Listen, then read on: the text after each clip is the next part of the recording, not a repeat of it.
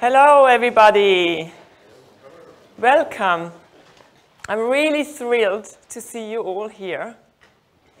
We're celebrating today that we have launched a nature-inspired solution special interest group.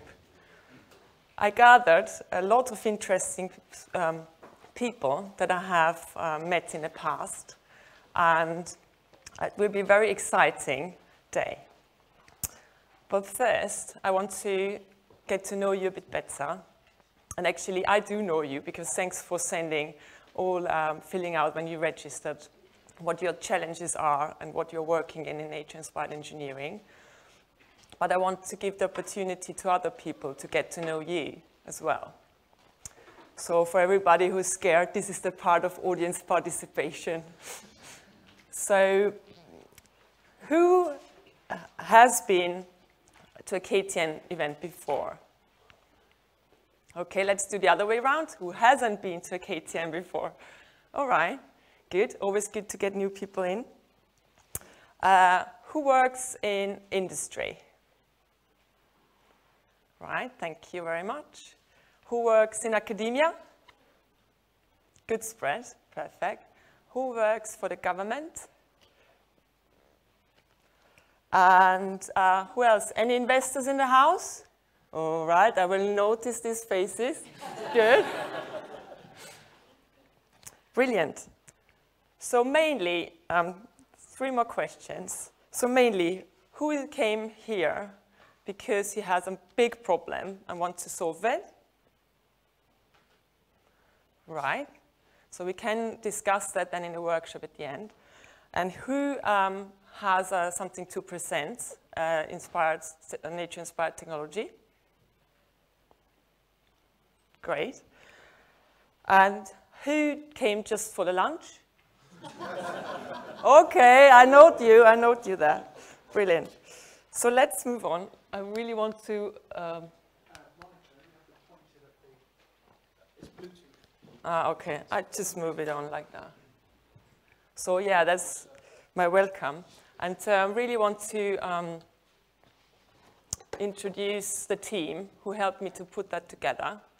So as we're really stretched in time, my most important person at the beginning is my colleague Jake here at the front, who will be our timekeeper.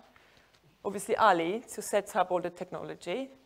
Poonam, you met downstairs, always friendly, from our events team, and always very professional. Who else do we have? We have Jenny, our comms lady. Give us a wave, Jenny. Yeah, Jenny will go around and or ask you questions. So don't be frightened. She's very friendly. Then obviously she's stepping in for Ellen, who helped me bring everybody in the room. Then we have George somewhere. Yeah, our autonomous specialist. Dana, synthetic biology. Give us a wave, Dana.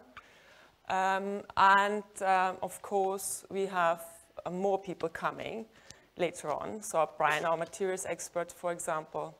And also want to mention that I'm proud that we have our director here, Colin Tatham in the back. You want to give a wave? So he's responsible for more than the 3 sectors that we are targeting, so infrastructure, transport, and energy. Brilliant. Let's move on. Yeah, that's me. I always forget to introduce myself. So I'm Monika. And you can, please do get in touch. I hope I can speak to as many as possible today. But we have a lot of networking time, so hopefully we have a chance. And if not, do come, do approach me after. You have to do that bit, just because I think fire is the most important. So obviously, if you don't smoke, we don't want to have a fire. If you want to smoke, smoke outside. It's not good for you, but if you have to, do it. Obviously, if there's a fire alarm, we just have to head out where we came in, so basically straight down the stairs. And I have seen a fire alarm a week before. It worked so smoothly. It's amazing how in the UK a fire alarm can be dealt with. So I want to see that here again, if that happens. Obviously, we have downstairs, we have the showcase area whereas also the ladies' toilet, and then we have one further down, the gentleman's toilet. I think that's the most important bits from rules and regulations. One more thing. I really would like to ask you, be with us today. You know, allow yourself the time to switch off your work and come in the room and be with us. If you have to work, I understand, of course, just put your stuff on silence. Thanks very much. That already brings me to the overview of today. So we have a good number of presenters, as I said, and just because they have enormous long titles and are really all very important people, I just put first names here just to make it easier. So I will start right after the introduction. I will host today, but I will also give a short presentation on nature-inspired solutions. Then we have Marc-Olivier from UCL, Center of Nature-Inspired Engineering, and he will give you a really interesting insight in how the methodology actually works, and also some examples, quite cool things. And then we have our showcase presenters. And I also have to say what I didn't mention before, we do, because we had such an interest in the event, we also stream live. So is everything all right with webcast? Obviously, I did not mention Mark, who is my boss. Okay, I think I will be told off afterwards. And he will help the people in the, with the webcast and sort of answer questions and stuff like that. So welcome to everybody at home. I will encourage speakers to please use the microphone, because obviously I could talk loud enough to fill the room without the microphone, but then nobody at home can hear me. So please use the microphone here on the lectern, or handheld if you prefer. Right. So as I was saying, showcase presentations. Only 5 minutes, because I really wanted to give you a taste and a sense what's possible. And there will be time, obviously for the people in the room, to look at the showcases downstairs, where there's also food. So it's quite nice to have a chat and meet people and so on. And then after the coffee break, which is about half an hour, and I will give you the times as we go along, then we have Gillian, who will speak about the bioeconomy strategy, because we want to get, you know, we are not on our own, so we are in a bigger picture, and we want to understand that, how we could work together. And then I have an exciting example from Airbus. Leanne, I think is not, are you here? Yes, here you are. Will give us some insight in their work in bio-inspired technology. And then we have very brave Daniel, who will say, oh, we have that problems at TfL, and actually they have problems. Don't say problems, we have challenges, because they obviously infrastructure, they have lots to do. Transport is their main business, and energy, if the energy cuts out, very curious how that works. I must say, today as I was coming, it worked all very, very smoothly. I was here 10 minutes earlier, thanks to TfL.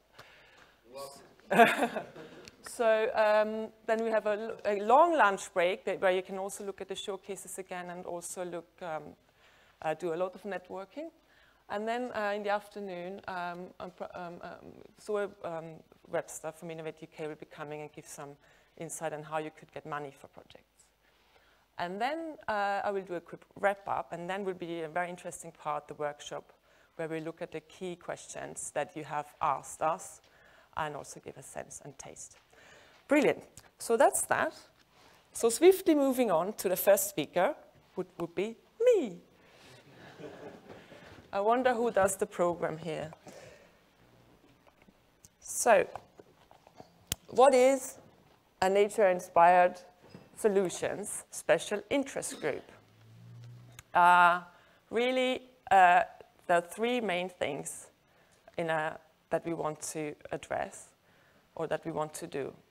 It's the three things are connect, educate, and translate. So basically, it's very, very simple. Connect, obviously, what we are, and we want to form a network of the one side, people that have challenges, and on the other hand, people who have solutions for that. And then with our focus, we want that nature-inspired. I will show that in more detail in a bit. We want to educate because it's not everything, you know, when I was like yesterday evening to get, you know, to settle my nerves for the event, when I was walking around in nature, obviously I'm inspired, but that is not what I mean. So it's looking into in depth, you know, you know, digging deep. And then obviously the main thing why we are here and what we want to achieve for the Knowledge Transfer Network is we want to try to commercialize and help commercialize technology. So I had already on coming in, I had a very interesting chat with, you know, we have really interesting people who have great ideas. So hopefully, ideally today in a workshop we start, but then if not, if you have ideas and you want to help, you know, translating them into the big market, just approach me or someone of the team and we will help to find money and to find the right contacts and basically, you know, find you help. I'm sure we can do that. And this is basically also what we do at the Knowledge Transfer Network anyway. So if you say connect, that's the network, educate, that's the knowledge, you know, share the knowledge, and then translate bit, that's the transfer. So really it's nothing new. The new thing is that we want to form a new community around nature-inspired engineering and different technologies.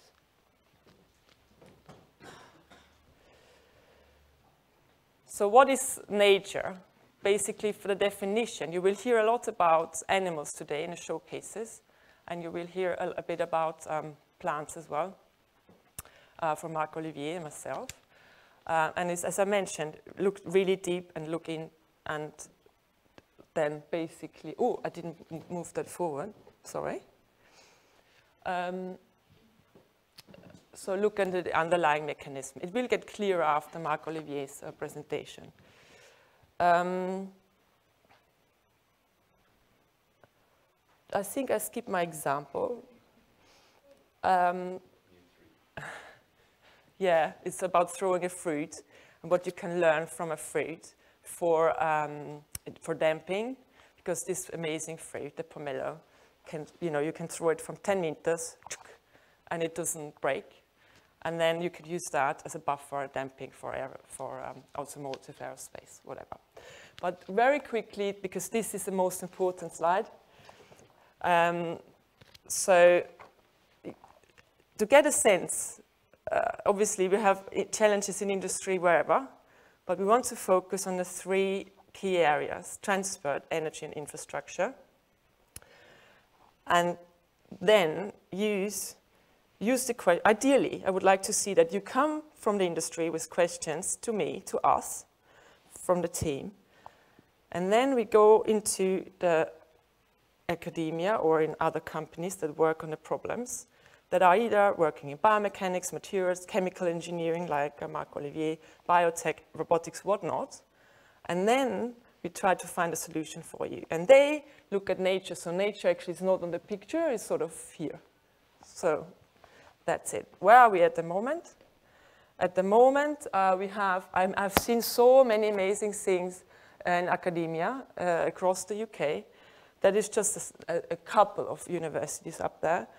I've seen a lot of interesting companies, spin-offs or like startup companies. You will see Animal Dynamics, for example, today. And there is interest. I mean, it was amazing how many people wanted to be here in the room. And that's why we do the webcast as well. And very important, what's in for you? I mentioned it before. It's basically to solve problems. If you have something to show, to showcase research, and then, of course, to make these very important connections. I give you one example, and I'm nearly done. That is my main communication channel, the LinkedIn group. Who has subscribed to this group, the LinkedIn group? Right. Very good. Thanks very much. Who has already written something on the Kruiper? That's good. It's getting better, more people. This is my main communication channel. So I put all interesting grants information there. I put all interesting projects that I see, and I would love to see you using that more. That is really important. A good example here from Richard, who's presenting later. I'm looking for someone for a job. That is something you should put in there. So it's your network, please. And I will, there's more to say, but I'm running out of time. I will have another slot after for lunch, and I will then mention this. So I want some actions from you, and I will give you an outlook what we do later. But now, I want to introduce Marc-Olivier Coppens. If you want to come here. He has built an amazing center in UCL, managed to get good funding from EPSRC, but he will tell everything. Yes, thanks very much. Do I need also no, you can use this microphone works. So then I won't move. Or if you want to move, then you can have this one. Okay. Oh, no, by the way, you can also clap, you know.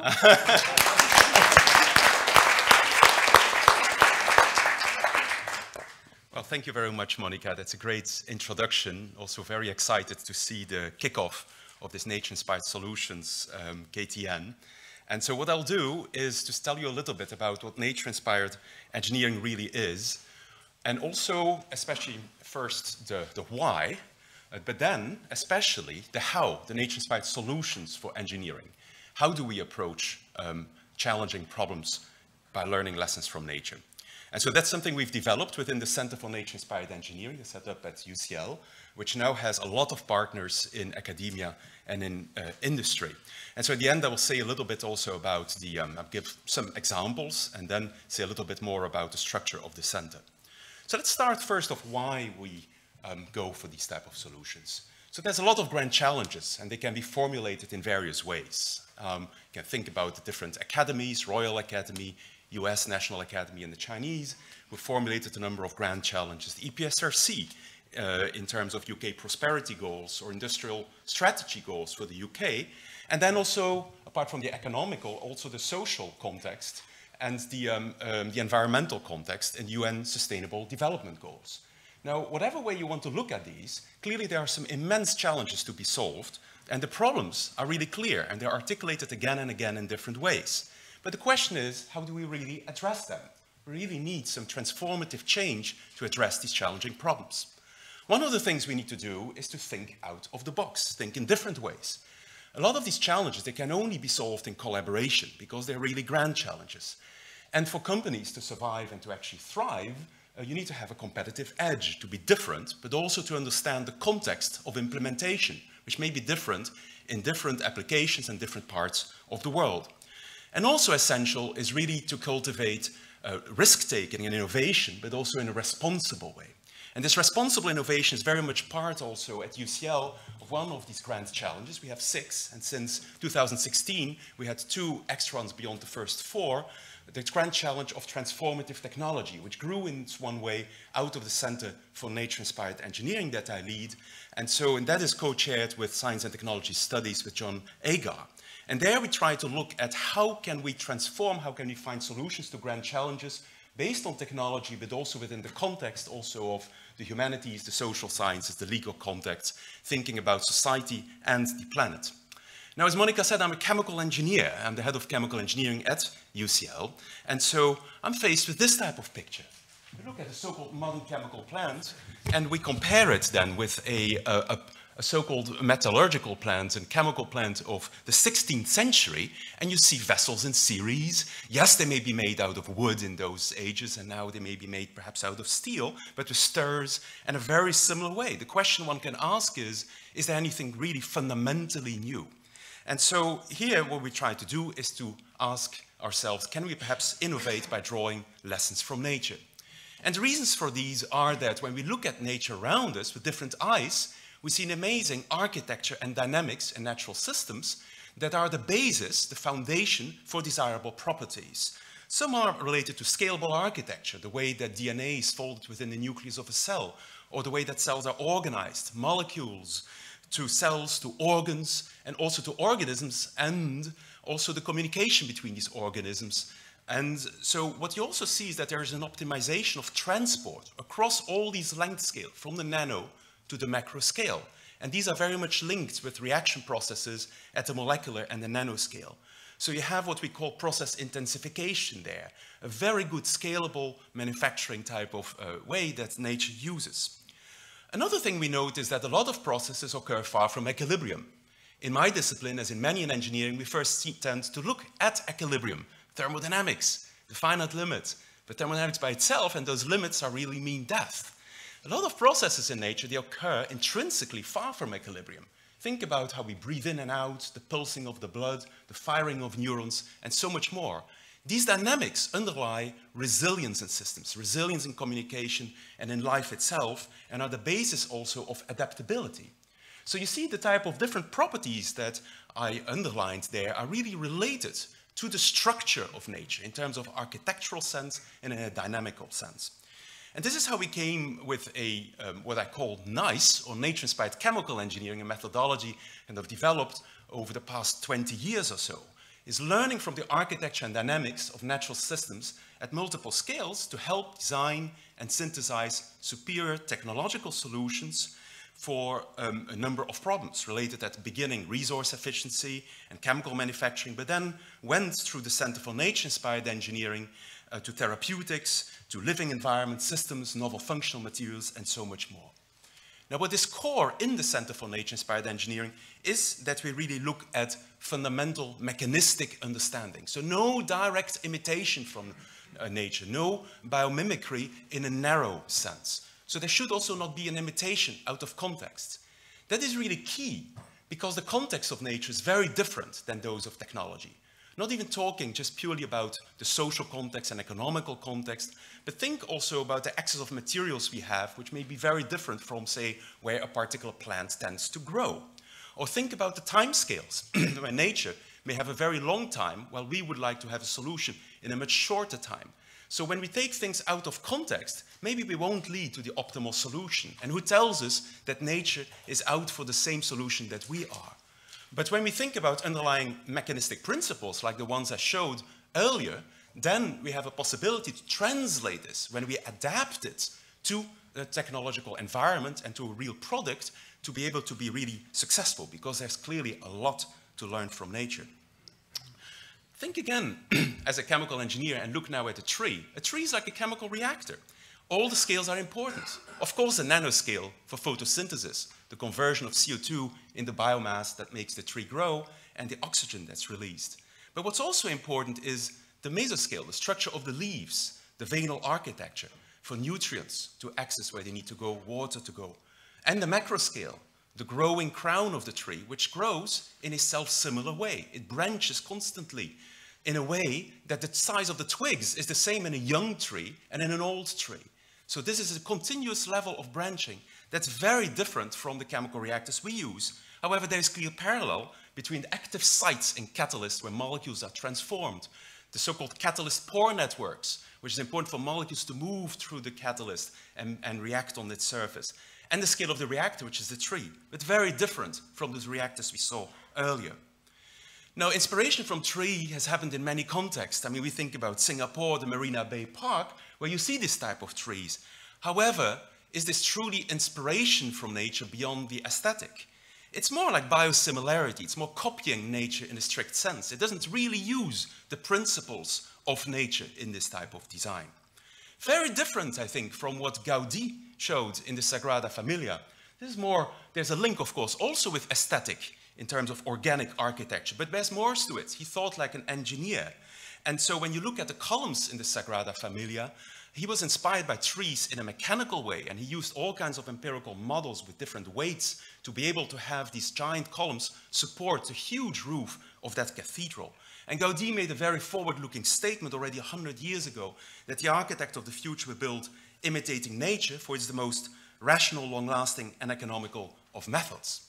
Now, these hierarchies of structures, we see them in all kinds of structures, in bones and in tendons. and they lead to multiple objectives, mechanical ones, transport of nutrients, the efficient use of materials, scalability, and so forth. Gustav Eiffel was inspired by the structure of the thigh bone, the femur, when constructing the Eiffel Tower. Indeed, the thigh bone is a very big bone, but it also needs to be light enough. It needs to be strong, but also light enough to carry us around. And he used the fact that there is a balancing of forces at multiple scale as an idea and as a methodology to design what was then the highest tower in Europe. So you can use much less material to achieve a very strong and robust structure. He didn't build a giant bone. He used principles from nature, mechanisms. That's key.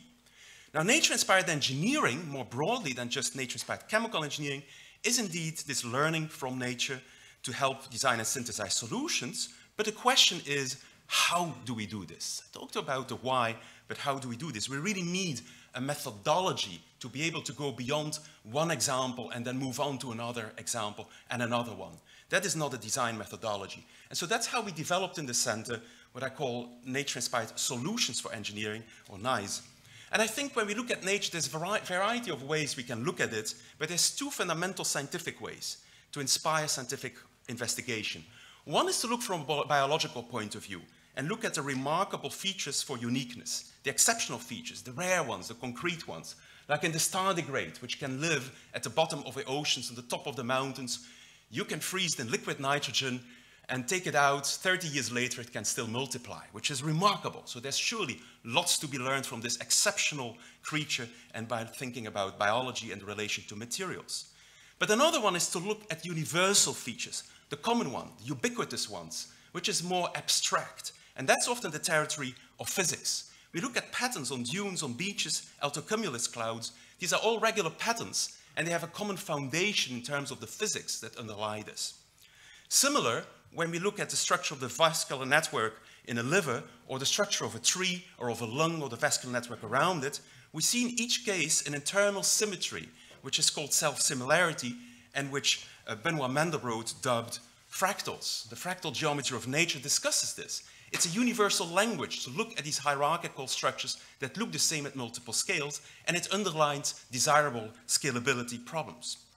So, what nature-inspired solutions for engineering as a methodology is it tends to be practical, to really solve challenging problems, to be enabling as a pathway to innovation, but also what we'll do is to be thematic, identifying universal principles as a basis to think about mechanisms that can leverage underpinning mechanisms like scalability to move from principles to applications.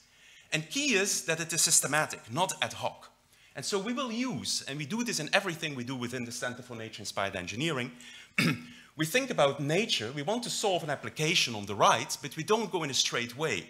We actually first try to derive an underlying concept, a nature-inspired concept, that we implement in a design, and that we then realize in a prototype, and then you have an iterative cycle. So this is very much like product and process design. You have to go through various ways of scoping the possibilities to move to that application. And instead of going straight away, but doing this in a more fundamentally mechanistically based way, you can actually also be very versatile and translate solutions that you have validated to very different types of problems, and kind of will illustrate this now. So this makes the approach very robust. So what are these themes and mechanisms we use? We can think about many, but initially we started with 3 and they've recently been extended to 4. One is that there are very much hierarchical transport networks in nature. A second one relates to force balancing, but not only in mechanical sense, also at the nanoscale, where you have electrical forces and polarization that play a role, for example, how chaperones help fold protein, or how aquaporins can channel water but not salt. And then you have the dimension of time, the dynamic self-organization, like these patterns of sand on beaches, but also the self-organization, say, of bacterial communities that make them very robust and adaptable. And then a fourth one relates to ecosystems. We can draw a lot of ideas from ecosystems, their robustness, but also vulnerabilities. Think about the underlying networks and systems and modularity at multiple scales, from gene networks all the way to entire communities in rainforest. And so there's a lot to be learned from each of these principles when we utilize them. So first one, in hierarchical transport networks. I'm a chemical engineer again, and so one of the problems is you have a number of chemicals, reactants you want to convert into products. There are reactions to do this, but you have to bridge many scales, from the nanoscale say, nanometers within pores all the way to reactors via catalysts. The problem is that there are transport issues of molecules. It's an infrastructure problem. How do the molecules get where they need to go and the products go out quickly enough? And you have maldistribution problems. So think about our tree with its multiple scales, the hierarchical structure in it. We can use this by applying the structures of this tree in redesigning and rethinking fluidized beds, which is one type of reactor. It's a reactor where particles, which need to be dried or coated, or there may be catalytic particles reacting with gases. When we look at them, then we see that when we have gas that is injected through the bottom, it puts these particles into motion, and it looks like a boiling liquid above a certain velocity. So you have these big bubbles that appear, but they become bigger and bigger, and it's very difficult to scale these systems up. The hydrodynamics are complex. So while there's a lot of progress in characterizing and modeling these systems, the challenge is that, here I show also a maldistribution problem in a powder. The problem with all this is that the designs are highly empirical, and the scale-up is highly empirical. So we can look at nature, structures of trees or lungs, to design a fractal injector for these multi-phase reactors. And in a way, learning from nature to bridge length scales. So when we think about this fluidized bed, the concept is this fractal system where through one single inlet, you can distribute over many different outlets with equal path lengths. So you distribute fluid very uniformly, just like the nutrients would go to the tips of a tree or the air to the alveoli in the lung. And so you see a prototype there made out of steel in this case, but now we could make it in by additive manufacturing as well. So this, with changes in the manufacturing tools, you can make these things more easily. And so you see the concept here on the right that when you want to scale this up, instead of making everything bigger, you just change the number of generations and you keep the twig size, the outlet at the end, constant. Just like in the lung, like in the tree, like in the vascular network. So that is really a use. It's not an imitation of a cast of a lung. It is using the principles for the design for uniform distribution. And this can be applied in a lot of areas. And perhaps you've seen how I've moved from the structure of the lung through the concept of the fractal system to an actual design, to realize it. There you see an image where these bubbles are now very fine because the gas is intimately mixed with the local solid particles. And as a result, you get much higher conversions and selectivities towards desired products, so less waste in the processes you want to scale up. So thinking about the tree, again, we can also look at the mesoscale, so smaller scales, right? You can look at micrometers to millimeters in a sense. There are these catalysts that allow these reactions to occur. Molecules need to diffuse through the pores. This is not anymore flow driven by pressure differences. This is diffusion, the random motion of molecules. But there you have problems to access these active sites at the molecular level, at the nano level. And while there's a lot of progress in synthesis techniques to make all kinds of hierarchical structures with a well-controlled nanostructure, the question is, what is the optimal structure? And again, nature can come to the rescue here. When you do an overall optimization of these type of structures, mathematically, also using methods of computational optimization, you find very interestingly that the optimal structure would be a pellet, a larger particle consisting of smaller particles like cells, and in between them you have channels with an optimized size. What is key here is the size of these individual smaller particles, micro-level particles, and the size of the pores in between, or the overall porosity. The distribution is much less important, and it tends to be a uniform solution, not a fractal one in this case. So when diffusion is important, you see these more uniform structures. And that is actually very similar to the structure of a leaf.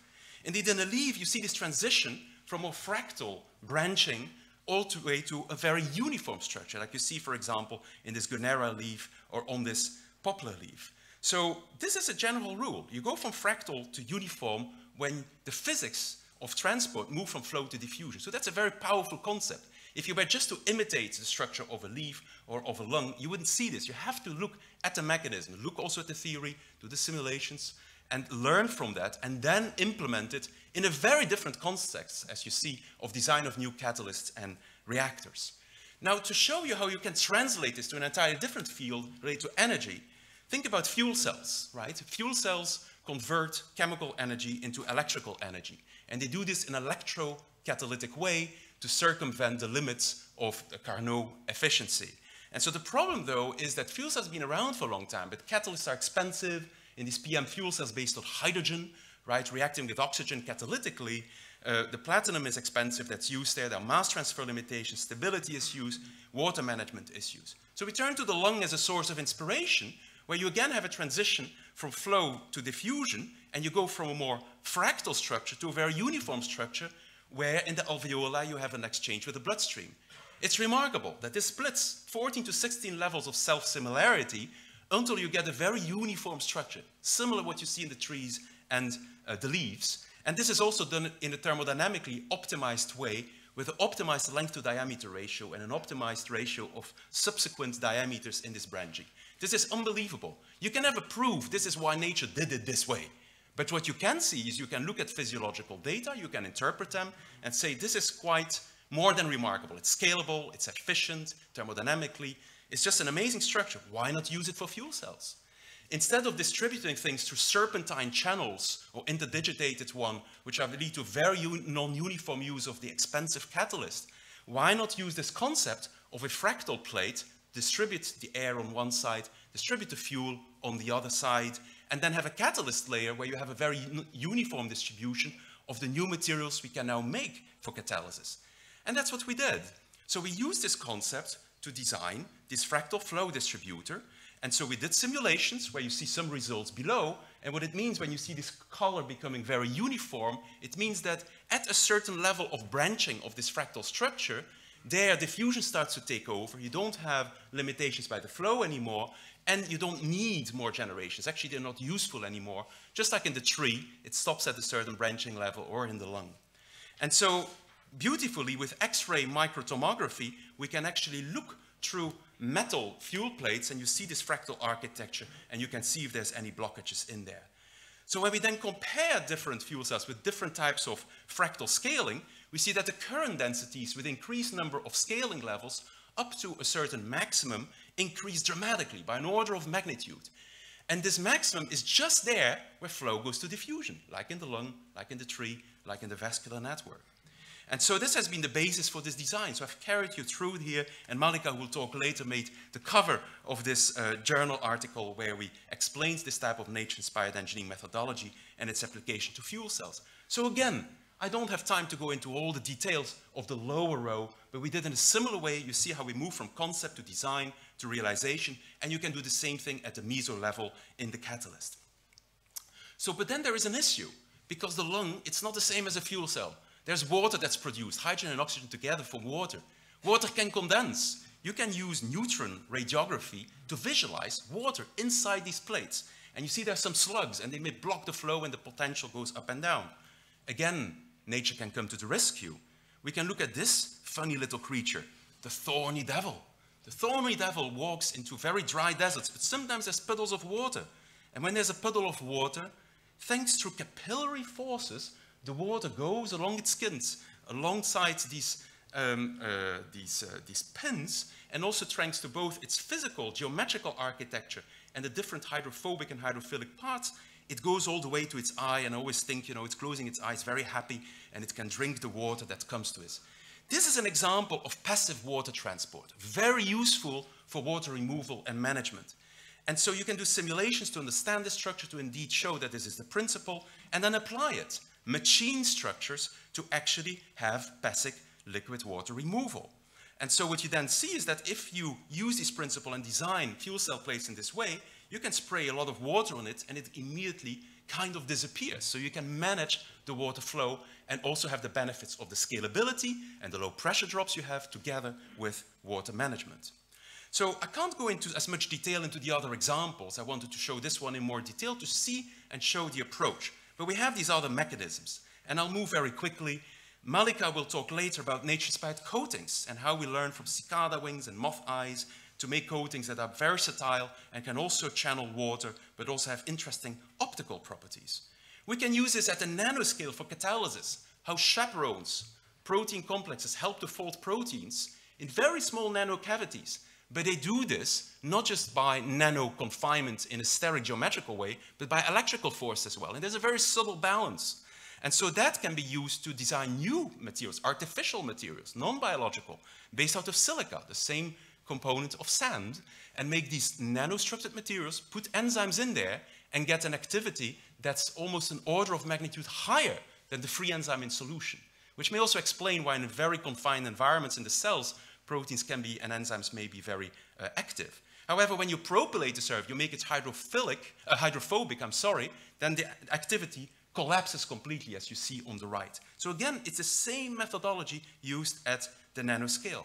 Membranes, similar story. Think about how aquaporins work in the cell membrane. Get water through, but stop the salt. But it does this in a way that involves, again, polarization, electrostatics, not just geometrical confinement. All of these principles are important. You can learn this by doing molecular simulations to learn the mechanisms. These structures are very complicated. But then you can design simpler materials.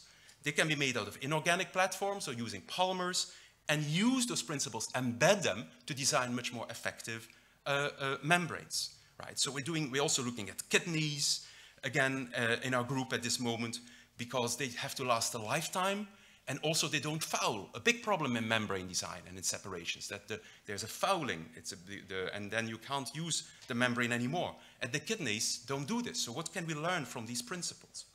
So a third principle is dynamic self-organization, where you have these pattern formation. You see them on dunes, on beaches, on altocumulus clouds, even on a cup of tea when you look and vibrate it, right? And so these patterns, they occur due to continuous perturbation. So there's a continuous energy inflow, the wind or the waves. And so when you vibrate particles on a plate, physicists have already demonstrated a long time ago that you can form by non-linear interactions, through the interactions with the air of these particles, but also due to friction, very regular patterns. Now, we implemented it with our beloved fluidized bed I showed you earlier. But now, instead of an injector, we oscillate the gas flow. And you see how you go from a chaotic flow to a very nice periodic flow by just oscillating the gas flow, similar to what you see in these ripples in the sand. And in 3D, so you see system in 2D, that's the one on the left, and then in 3D, you see these beautiful patterns. They're quite mesmerizing, this with a high-speed camera, slow down, that you see what I call Belgian waffle patterns, because I'm originally from Belgium.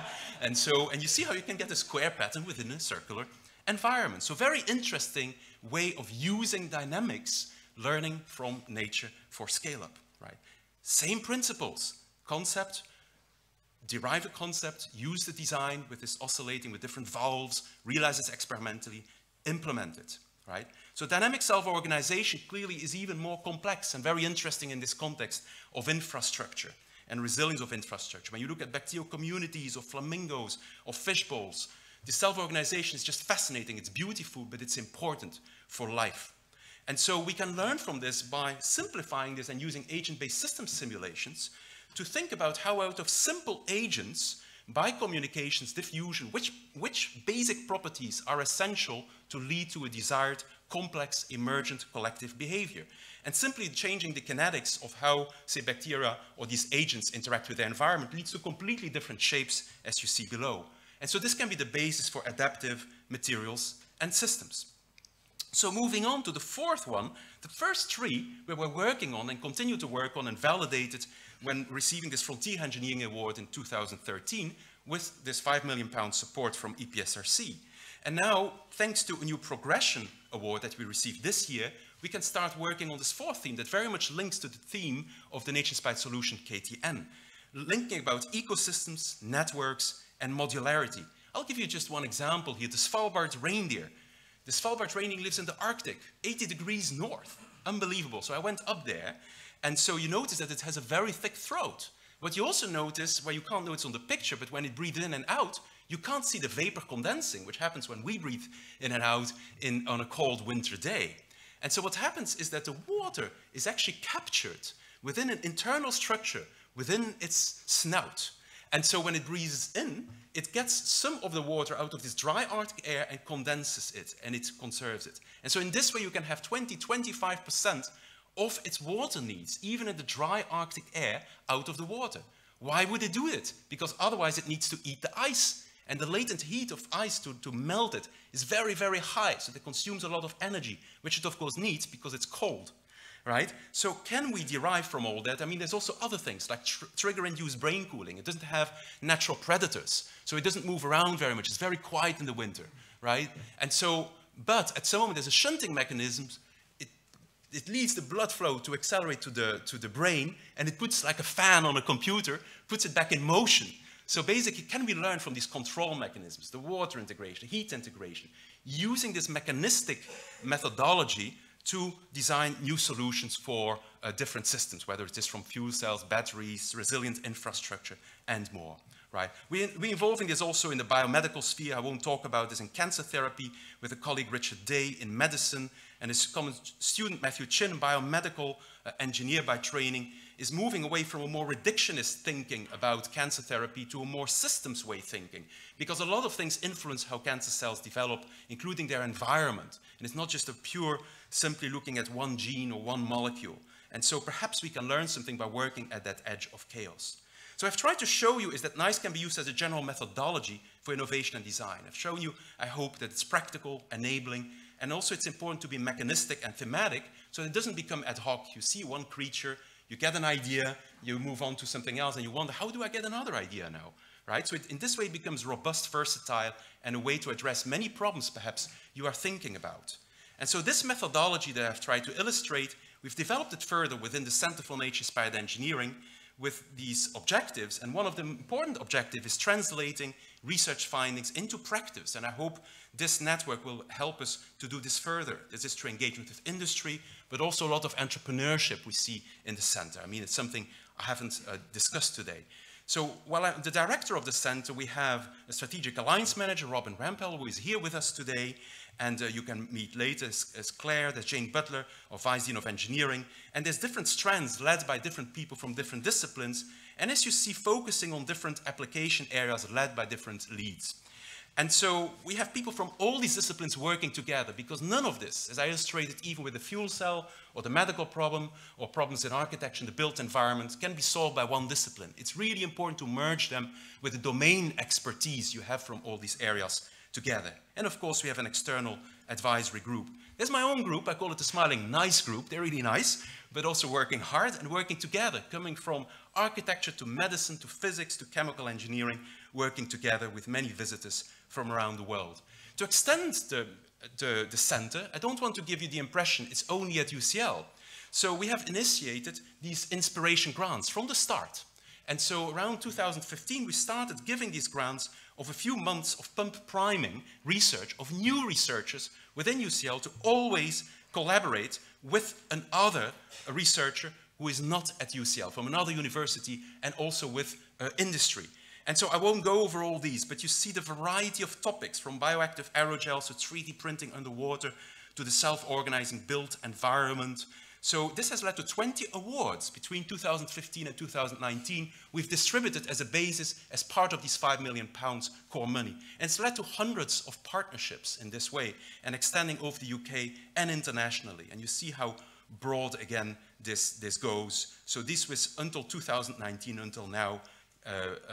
Also, there's been tremendous investment in labs, in equipment, more than £10 million, thanks to also UCL and UCL Engineering, fantastic research lab managers and senior research technicians in our labs, but also new funds from EPSRC and collaboration with instrument manufacturers, including in the UK itself, right? And so how can we develop the best instruments together and test these? And so it also has led to new collaborations as well.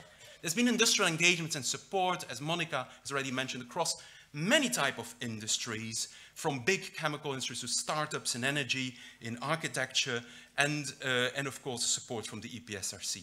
We engage in outreach and engagement. Actually, after this event, I'm speaking at UCL for our Nature-Inspired Chemical Engineering Summer Challenge, where we have high school students from underrepresented groups and from underprivileged backgrounds who come and spend some weeks in our laboratories and learn about engineering and about the lessons we can learn from nature. And so I'll discuss with them later tonight. And we have Into Science project, many things. Marc-Olivier is part of it. Many of you might know him as well, who is part also of our center. We teach a course. I've taught a course on nature-inspired chemical engineering, and we're now translating to move this to solutions for engineering. So this has quite a bit of success in chemical engineering and helps for students in groups not to just get lectures, but they are fascinated by a particular problem they want to solve, and they solve it over the course of a term. And they keep amazing us of how they think about, say, learning lessons from the camel and its cooling of its brain for new process systems engineering, or things about ways of anti-fouling, thinking about the antibacterial properties of wings.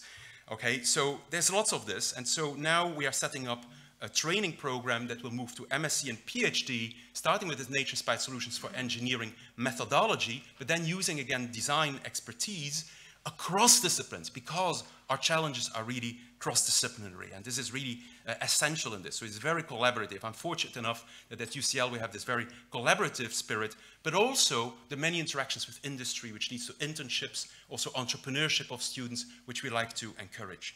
So to finish here, I want to say we have special issues of journals, like on nature-inspired chemical engineering, research and design, but importantly, a conference that's coming up in the beginning of September, and there are flyers that were put everywhere by Ruben earlier, and where Monika will also be involved.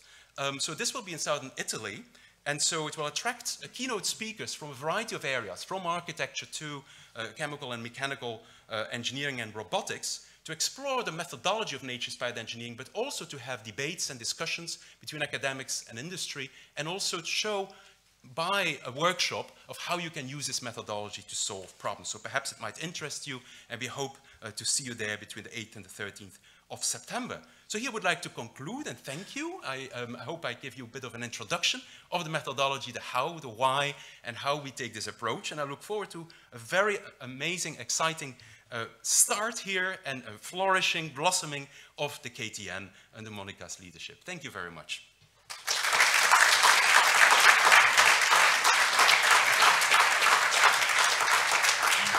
Thank you. I'm really thrilled. That was really fascinating, and I'm also glad to say that Marc-Olivier will be with us the whole day, including the workshop, knowing his busy schedule, so you can ask him questions afterwards. Thanks very much for this inspiring talk.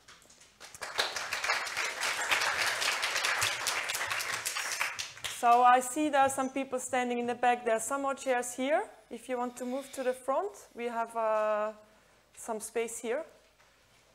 And also, before I start introducing the showcase presentations, I want to mention that for environmental and organizational reasons, I didn't print out the kind of brochure that we have. So you got that when the joining instructions were sent out. So basically, this is a description of all the showcases that you can see afterwards. Also, obviously, the agenda is on the table.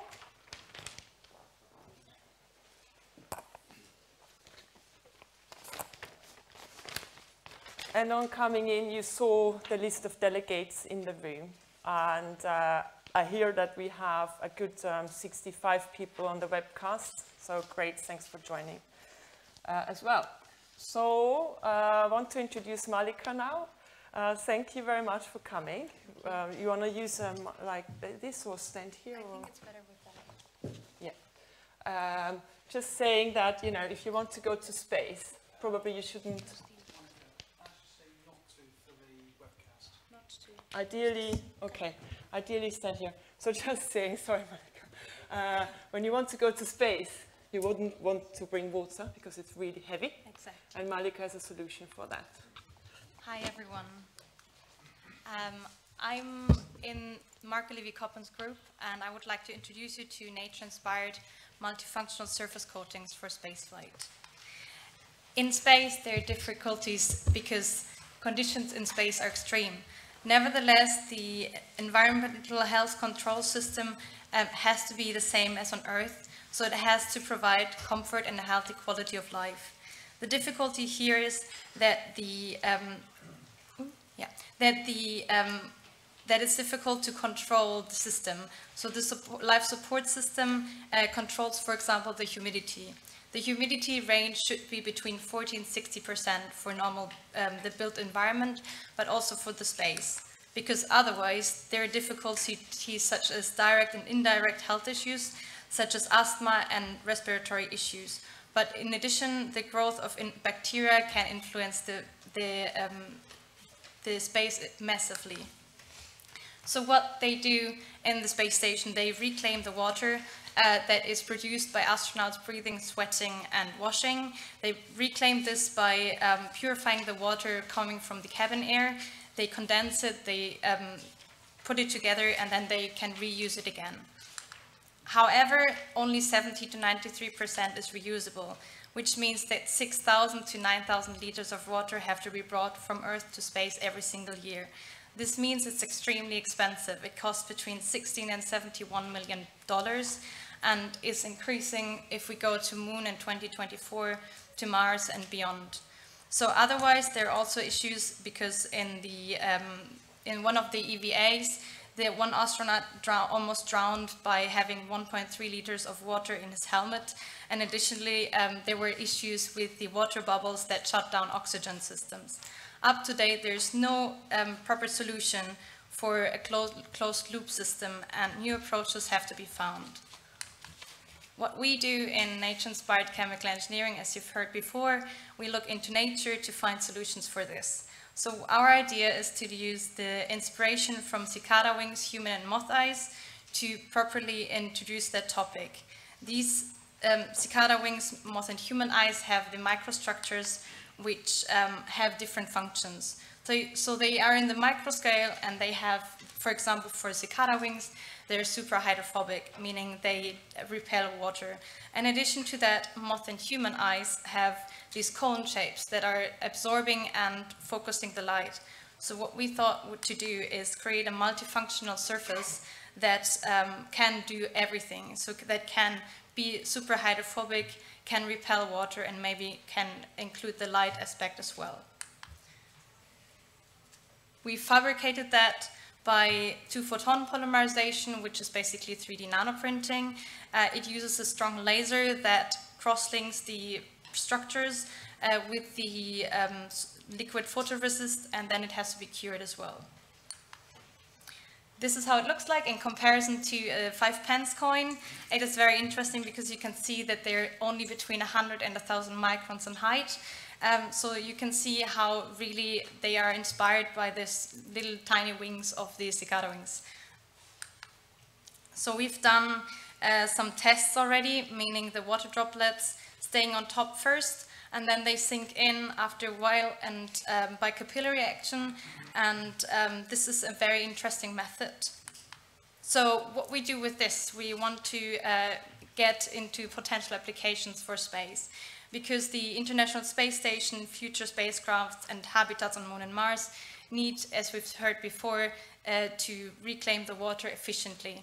So what we can do with our system, we could produce a passive system which is properly put on top of the ventilations so that there is no need for any energy. Additionally to that, the capillary action that works in space is greater than on Earth because there is no gravity. Additionally to that, it can be used for other functional materials because the ionizing radiation is a bad issue. So we have hopefully a benefit for radiation as well, but also cicada wings repel bacteria. So we hope to increase that function as well. But also in future, we can think about the built environment and hope to increase that as well. So other ideas could be to include it as a surface coating on a wall or on a window. Thank you very much.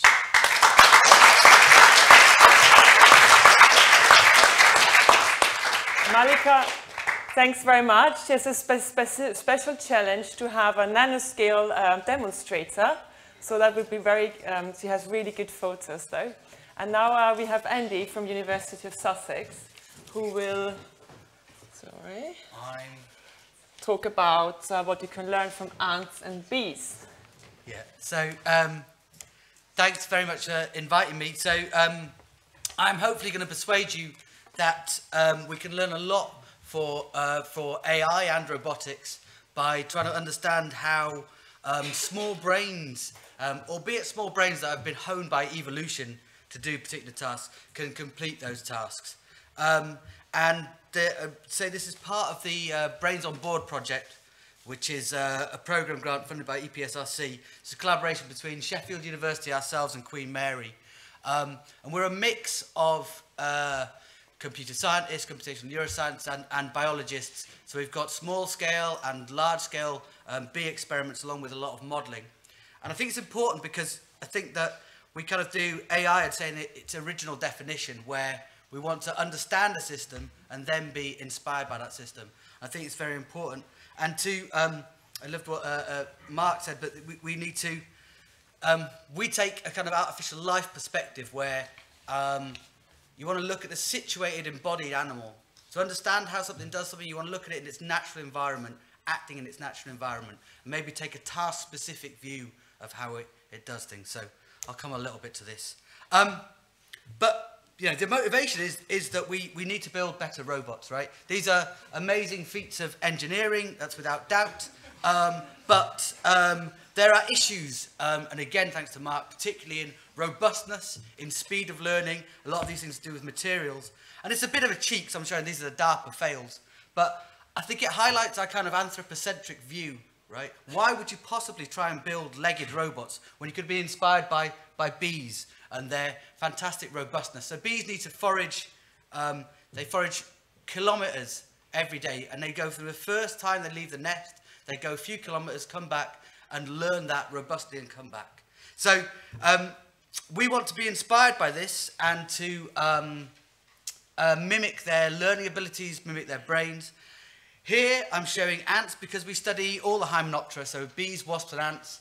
We're going to focus on navigation because they're foraging specialists. They learn and navigate very quickly despite sort of tiny brains, which are optimized for learning and navigation. We can see one doing a specialist behavior here where she's scanning in multiple directions. So to focus on the ants, if it will move on. Oh, sorry. A second. Yeah. So ants, this is the desert ant's habitat. Lots of scrub, lots of bits of tussocks that all look very similar, right? And their sort of day in the life of the ant is they wander out randomly by passing to find a dead insect that's died in the heat, and then they come back having accumulated their steps through path integration, sort of odometry, and come back roughly to the nest, right? Now, path integration is prone to cumulative errors, so on this one trip back, they will learn the visual information they later need to recapitulate that route. And they can do this learning in a single trial, right? The key point here, it's very, very hot, so they have to do this very quickly. There are no pheromones, everything burns off. And they do it with a brain that's 500,000 neurons and a vision that's equivalent of about a kilobyte pixel, a kilopixel really. So how do they do this? Well, they use low resolution vision. They learn the appearance of the world and not features. They learn what they should do and not what they are. They don't try and work out where they are in a map-based thing. They use vision to recall the action they should take. And I can talk to people more about this. And so, inspired by this, we have developed an algorithm that's able to navigate complex-ish routes. So you can see on the left is the training route. So we give the robot one training route. We use the images, so we then use these images to train a neural network. Because of this action-based way, this action sort of specific way we do it, we can learn it to train. We train for recognition, not familiarity, which is a simple problem. And then the robot, with all computation on board, this little Jetson, is able to navigate the route in a certain way. It's not distracted by people because if we look at what it's actually seeing, this is a panoramic view. You can see that all the information is in the horizon. People kind of disappear. If you stop focusing on us, if you don't take an anthropocentric view, people just disappear from the view. And we can do this in multiple different modalities, looking down, even with tactile in a tactile space for an app-based navigation. But our focus is currently to put it onto a drone because you get these very efficient solutions from insects, and it means they're very lightweight, so we can put them on drones, hopefully navigate with them. So please come and find out some more later.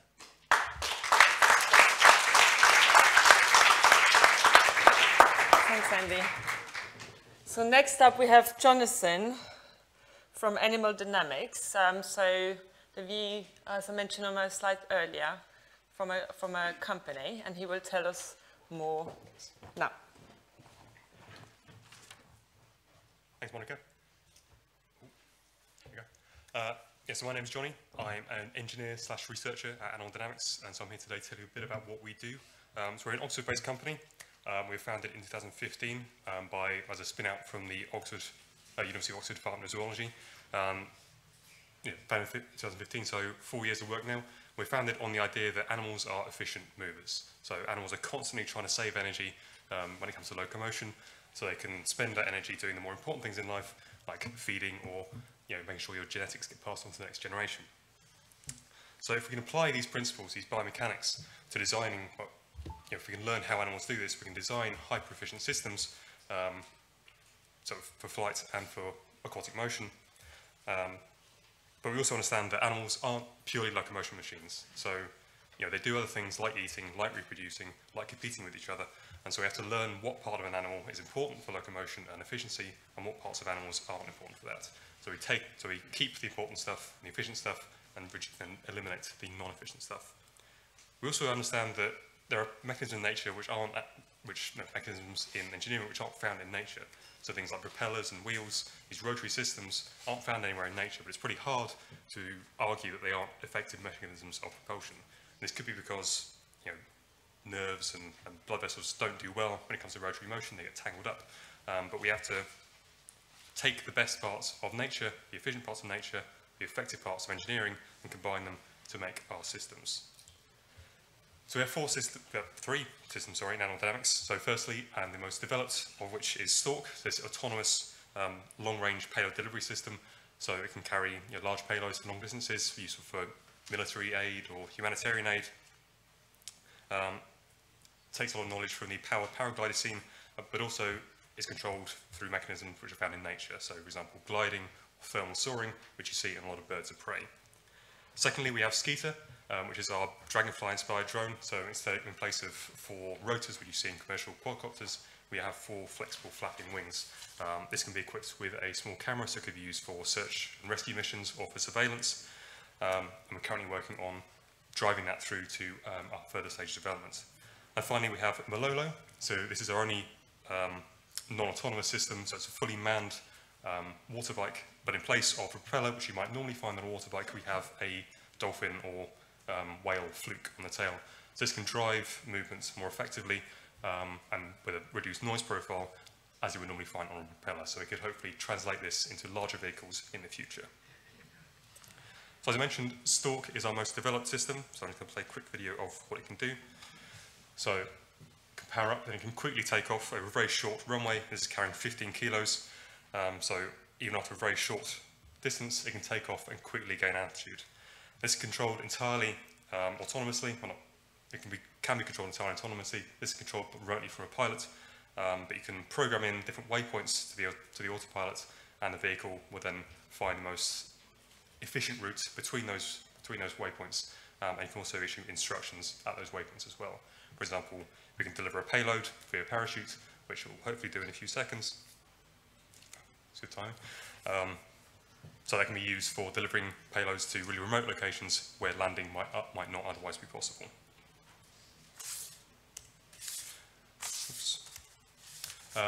Unfortunately, for reasons of security and IP, we can't yet show you a video of Skeeter flying, but this is a lovely video of what we hope it's going to look like very soon.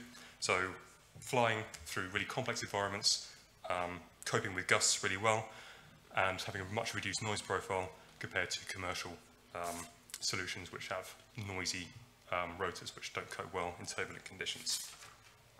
But taking that to the next step is where we hope you come in. So we're hoping to learn from your experience and you learn from us in terms of how best to take our project from the biological through to the mechanical. So what materials can we use? What can we do for the wings, for the body? What mechanisms can we use to drive those wings? How is it best to control them? Do we use amplitude control, frequency, angle of attack, or a combination of all three? How do we best control those wings to give us the best maneuverability? And finally, are there better control algorithms we can use? For example, gust tolerance and bio-inspired control for navigation. We're having to learn from your experience, and you can learn from our experience. So please do come and see us later on. Thank you.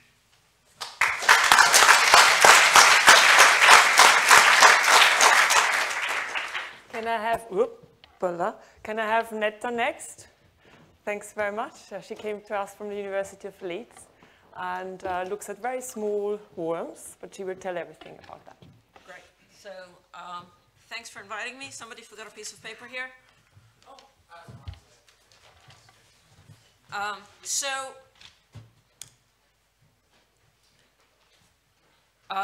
We're going to look at worms that taste their way in order to find food and ask whether we can apply the principles, the navigational principles, the sensory motor coupling principles of these tiny little animals to robotics. And this is part of a vision of zero streetworks by 2050. So imagine driving down a city and there isn't a closed road right in front of you. And you haven't just bumped into a pothole. And the lights are actually working. And everything's actually working. Isn't that an unbelievable vision? Well, if you think about what it would take to realize that vision, you'll probably say, oh, we're going to have these swarms of tiny little robots all over our cities, and they're going to fix everything. They're going to detect the little cracks before they become potholes, and they're going to fix those little cracks before they become dangerous. They're going to spot those things just as the water is beginning to seep in and grow those cracks. And isn't that going to be absolutely wonderful? But it's not that easy. And the reason it's not that easy is because taking robots from the well-controlled environment of the lab and of the manufacturing scenario and into the rough terrain of the city is not easy.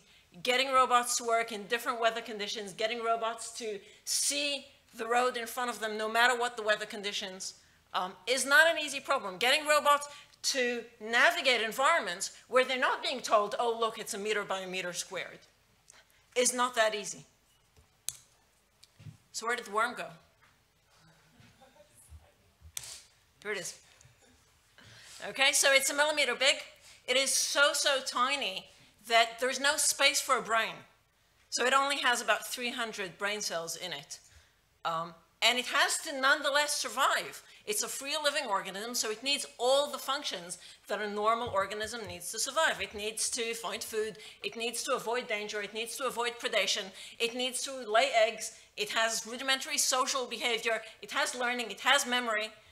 It can even solve a maze, we're told, in the last few weeks. And so how does it do that? And we're going to focus on its foraging strategy. And so here's a computer model of how the worm tastes its way. So the worm has no vision system. It only tastes its way as it's moving through the ground. And based on the chemical cues that it's tasting, it decides whether the direction it's going in is a good direction or a bad direction. If it's a good direction, I should go forward. If it's a bad direction, I should turn. And if you simulate the actual sensory computation and the actual motor control of this animal, whoops, does it work? I'm trying to find, here we go. Okay, so this is a simulation of how is it not working? This is a simulation of how the worm is navigating these different chemical gradients in order to try and find the more favorable ones. And it's sort of doing a balance of exploration of exploitation. It's looking up the gradient, and if it's finding food, great, and if it's not finding food, it goes away. And this balance of exploration and exploitation allows it to scan very large areas very effectively. And if we put that mechanism into a robot, and we can ask, does this robot now find cracks? We want it to do the same things that a worm does, but very cheaply. So this robot parts is less than 50 pounds, and it, in this case, navigates 20 square meters of area, and finding these cracks there. Every time it finds a crack, it geotags it and classifies it. It's undulating just like a little robot. It goes back and forth and explores these areas. When it's unsure, it slows down. When it's very sure, and the entire system is basically this computational model that I've showed you, basically copied over with a camera stuck in front. And so in this case, it's finding all the 6 cracks of this system. This is roughly 17 minutes of video. You can see the actual robot downstairs. I'm going to skip the end of this so I can show you that we can train the system not to spot certain things. So we train it not to spot the yellow lines or areas that have recently been fixed.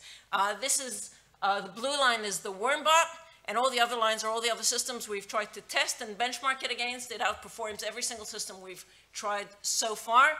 The example on the left is simulations on a kilometer road, and the example on the right is actual roads tested all around Leeds. Advantages of the system: the area doesn't need to be characterized. There's no map of the system. You just take it, you drop it, it moves. The vision system can be trained for day vision, night vision. In this case, it's night vision. It can do crack finding, but you can train it to find rubbish. You can train it to do anything you want, so long as the machine, the camera can actually spot those things. And this is an example on the left of deer tagging 5 kilometers of roads around Leeds, and on the right, a test of the control mechanism for actually repairing the crack. Great. I'll leave it there.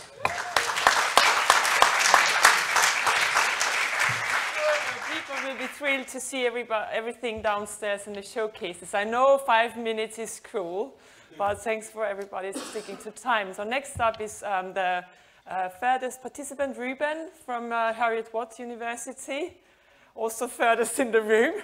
So I want to use the opportunity to say hello to his boss, Marc-Olivier, who's a leading figure in nature-inspired work in Heriot in Scotland.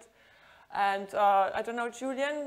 Yes, here you are. He will showcase together with Ruben downstairs, also one of sort of the forefathers of nature-inspired work in the UK. Really thrilled to have you, Julian. So we have to move you on.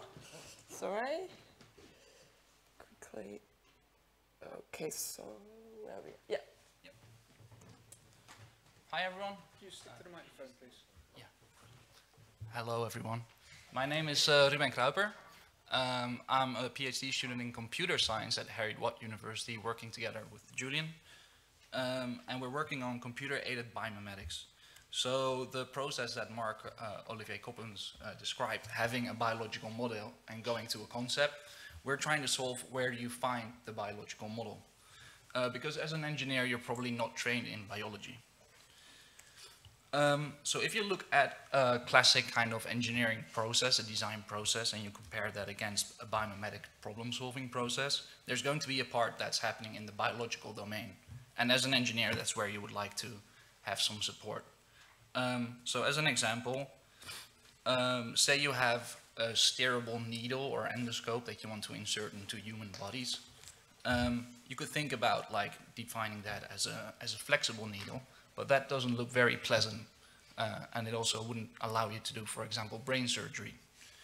A biological model that could be used is the wood wasp. That's actually a wasp that has a very long needle that it inserts into wood. Because the needle fixes itself into the wood and has multiple parts moving itself into the material, the substrate, and can also bend around corners. So that research is actually being done now at Imperial here in London. But to find that wood wasp, to find such a very specific example of biological information, as an engineer, you have to know where to find the information. If you're getting a bunch of results, you have to know on which information sources you're actually going to be spending time. And then you also have to start understanding that information, knowing which parts of it are relevant to your problem. So here again, the pre-commercial system for the wood wasp needle steering technology. A recent paper, they're doing cadaver trials, so they're pretty far. It's attached to a robot arm. And here you can see the movable parts exactly as it was inspired by the wood wasp. So coming back to computational systems, would you want to have a database to help engineers search for biological information? And on the one hand, yes, because it's easy to search. You can easily define in the database the information in a way that it's accessible to engineers. But it's inherently limited in scope. And it can take days, for example, to create one example for the database by a biologist so that an engineer can actually access it. So we're trying it the other way, where you have theoretically unlimited search through biological text, but it's obviously harder for an engineer to just understand biological papers. To that end, we use a concept called trade-offs, which is commonly used in evolutionary biology to define where a system is working between two boundaries, where one trait cannot increase without the decrease of another. For example, you cannot be very fast and super accurate, so speed and accuracy is a common trade-off. Those trade-offs are within domain terminology, so we can search for them in text. And they provide a high level of abstraction for domain transfer between engineering and biology. And our aim is also to visualize the concepts that occur in that text. So if we look at the wood wasp, you could define that as a trade-off between force that it has to apply onto the substrate, and also the lightness of the wasp itself to be able to fly. And then if the needle itself can drill into the wood, then you can have a zero net external force. So actually the wood wasp itself doesn't have to apply that force and can still be light. So how that process actually works and some of our computational systems we have downstairs running. So hope to see you at our showcase. Thank you.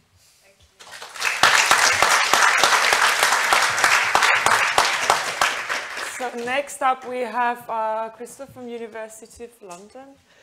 He kindly agreed, although he's an expert on aeronautical engineering, to also talk about applications for marine and wind energy.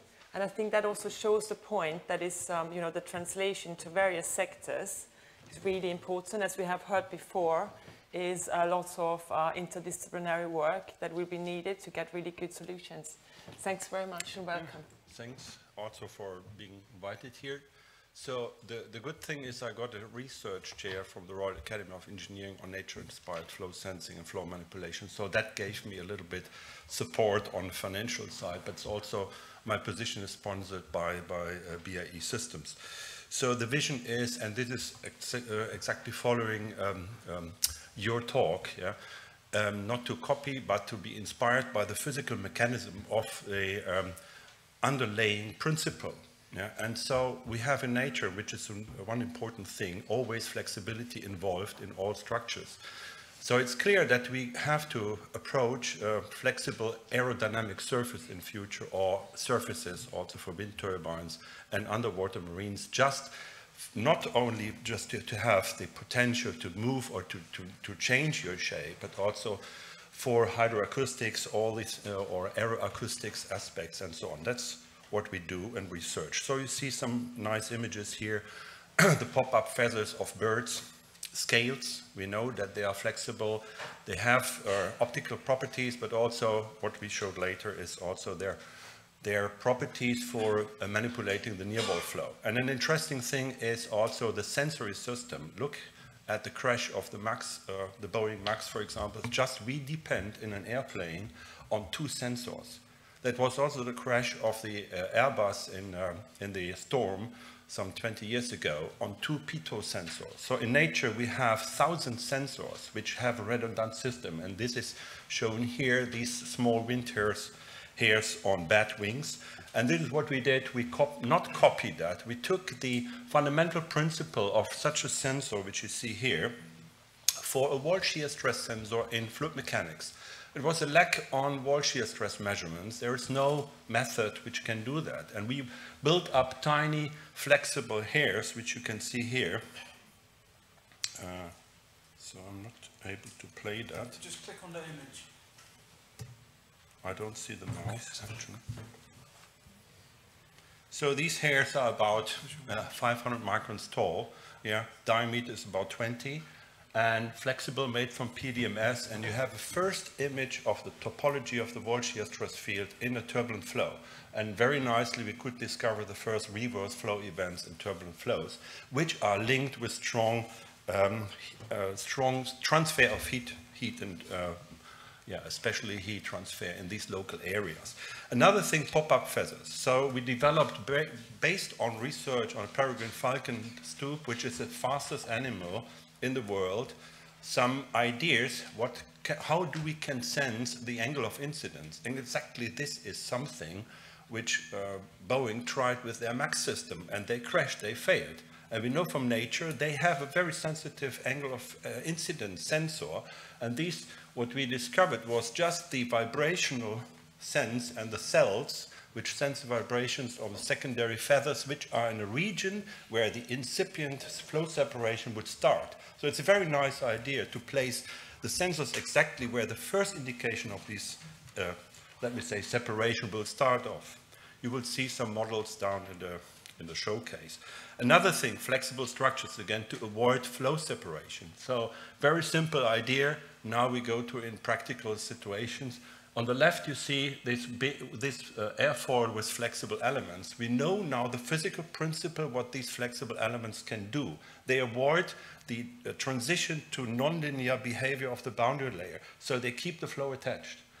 This is what we also then developed later on. If we use these flexible structures, we can damp out aeroacoustic noise. So we can avoid, for example, these high noise peaks of the landing gears on bluff structures. So you see a cylinder attached with flexible flaps in the aft part. If you do this simple thing and you know how to tune the physical properties of the attached flaps to the eigenfrequency of the system, then you get the best effect of that. So it's not just copying, tuning and tailoring these flexible structures to the fundamental instabilities in the flow.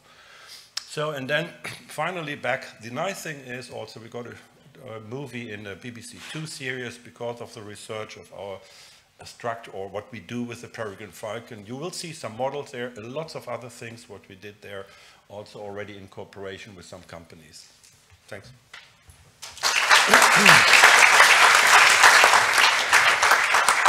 Hello.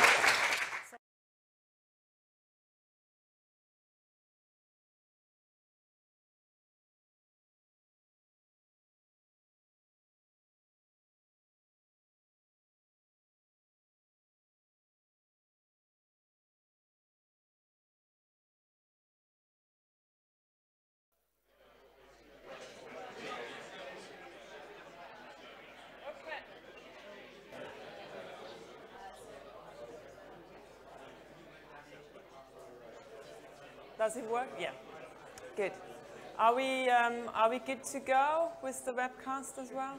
Thanks for being back into the room. I hope you had an opportunity to look at the showcases. I think they're pretty amazing. I didn't have an opportunity, so I hope at the very end I will have. It's great to see so many interesting people in the room and, you know, meet the people that you have emailed or phoned, you know, face to face. It's really, really exciting for me today. So we just want to welcome again the people in the webcast, and we want to be sure that everything runs smoothly again, so I do a bit of filling. So what is the most exciting things you have seen so far in the showcases? Any volunteers? You're smiling, that's a good sign. The flight. The flight? You know, the last talk, yeah, that was really interesting, yeah, indeed. I think everything is really interesting. And also, as Marc-Olivier mentioned, it's really cross-cutting. So we have robotics people, you know, people looking at biomechanics, chemical engineers. And I think that's the key, really, that we try to work together and bring the people together. And as Marc-Olivier is saying, it's done at UCL. And I think the network should be a way to bring people together. So I think we're all good to go. So if I can ask Gillian to come here, she comes from us from BASE, to talk about the bioeconomy strategy and how it will, yes, so you can just move that forward here. Brilliant. Thank you, Monika. So, hi. I'm glad I got the post-coffee slot, so hopefully you're all well caffeinated now. Excited for the bioeconomy.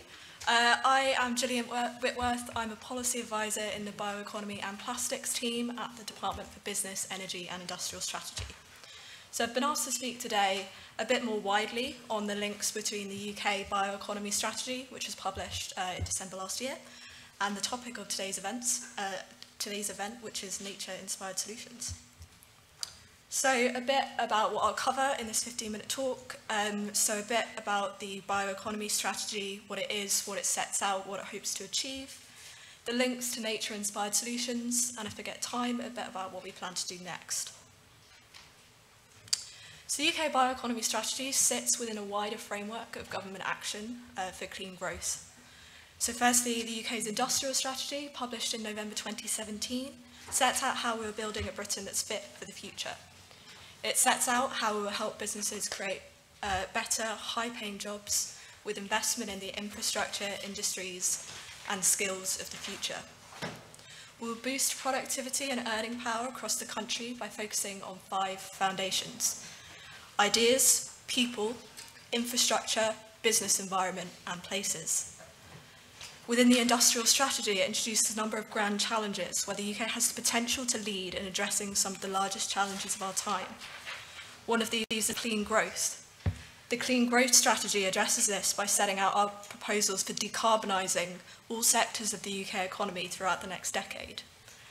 It explains how the whole country can benefit from low carbon opportunities while meeting national and international commitments to tackle climate change. Looking more widely, the 25-year environment plan sets out our goals for improving the environment within a generation, leaving it in a better state than how we found it. It details how we in government will work with communities and businesses to do this over the next 25 years. And lastly, the resource and waste strategy, published in December 2018, sets out how we plan to double resource productivity and eliminate avoidable waste of all kinds by 2050. The strategy sets out how we preserve our stock of material resources by minimising waste, promoting resource efficiency and moving towards a circular economy, how we will minimise the damage caused to our natural environment by reducing and managing waste safely and carefully, and how we will deal with waste crime. Together, these strategies are creating the right environment for the bioeconomy to thrive, which I'll move on to now. So Wednesday the 5th of December last year saw the publication of the UK's first bioeconomy strategy. Alongside this, we also published the government response to the bioeconomy call for evidence, which came before the strategy. The intention of this strategy is to set out a framework for how we'll grow the bioeconomy looking out to 2030. It's not an answer in itself. It is the starting point to transforming our bioeconomy and will involve continued efforts from government, industry and the research community to turn our ambitions into reality. So what is the bioeconomy that the strategy is seeking to grow? Simply put, or not simply put, this strategy defines the bioeconomy as representing the economic potential of harnessing the power of bioscience, using renewable biological resources to replace fossil resources in innovative products, processes, and services. Building a world-class bioeconomy will transform our economy by removing our dependence on finite fossil resources. Bioscience and biotechnology have the potential to create new solutions that are economically and environmentally sustainable, as well as resource efficient. These solutions will help tackle global challenges and create opportunities in agri-food, chemicals, materials, energy and fuel production, health and the environment, along with many others. So a little bit more about the current bioeconomy in the UK. The wider bioeconomy represents over 5 million jobs across disciplines from bioscience and energy to healthcare and food and drink production. Direct jobs specifically in industrial biotechnology are estimated at over 14,000 across the UK, contributing 1.2 billion GVA to the economy. By working across sectors using our world-class expertise in industrial biotechnology and synthetic biology, we can have a transformative effect on multiple industries. The social, economic, and environmental impacts of this could be vast.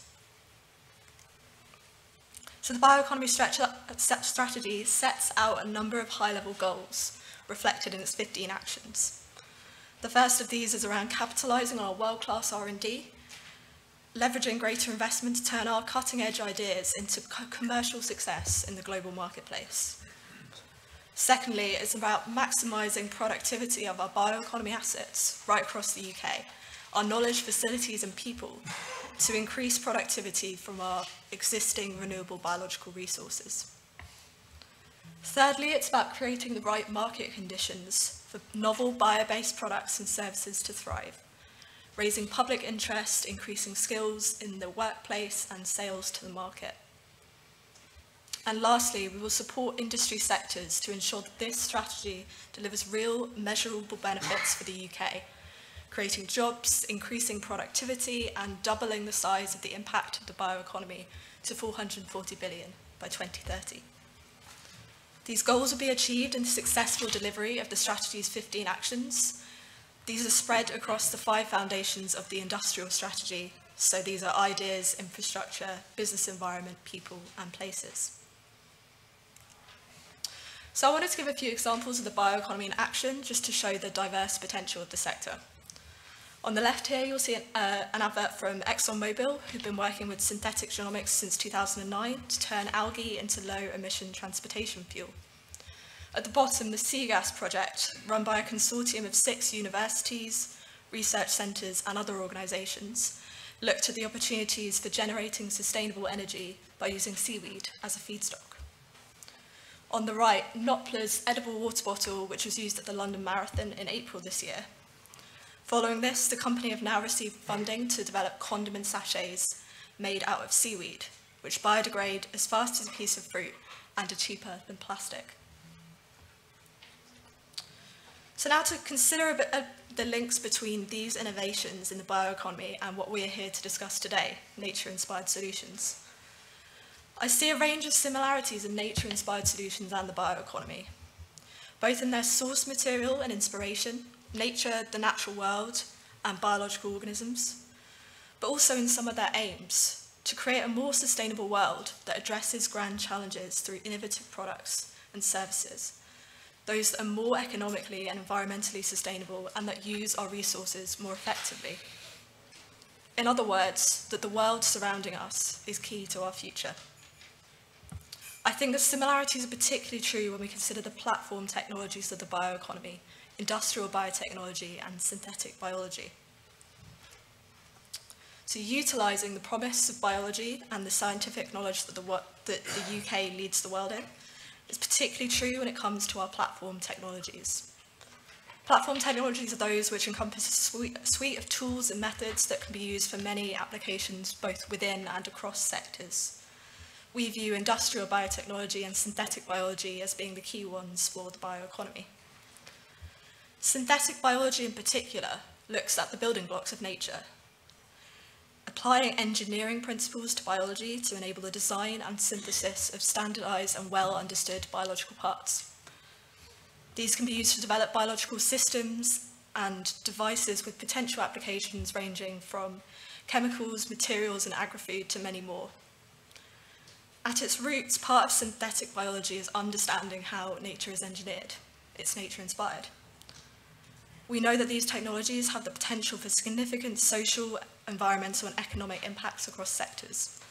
They draw together expertise from across different disciplines, including engineering, computing, life sciences and traditional manufacturing. So how does this play out in reality? Some of my favourite examples of nature-inspired solutions in the bioeconomy are in the materials space.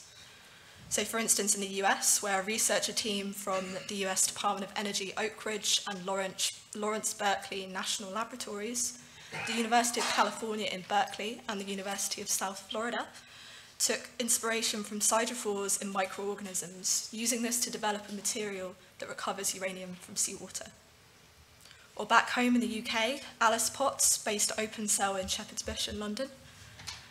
She specialises in materials research of nature and the human body, focusing on biomaterials and their applications within the fashion industry, with a current focus on how we can use sweat to create our own accessories.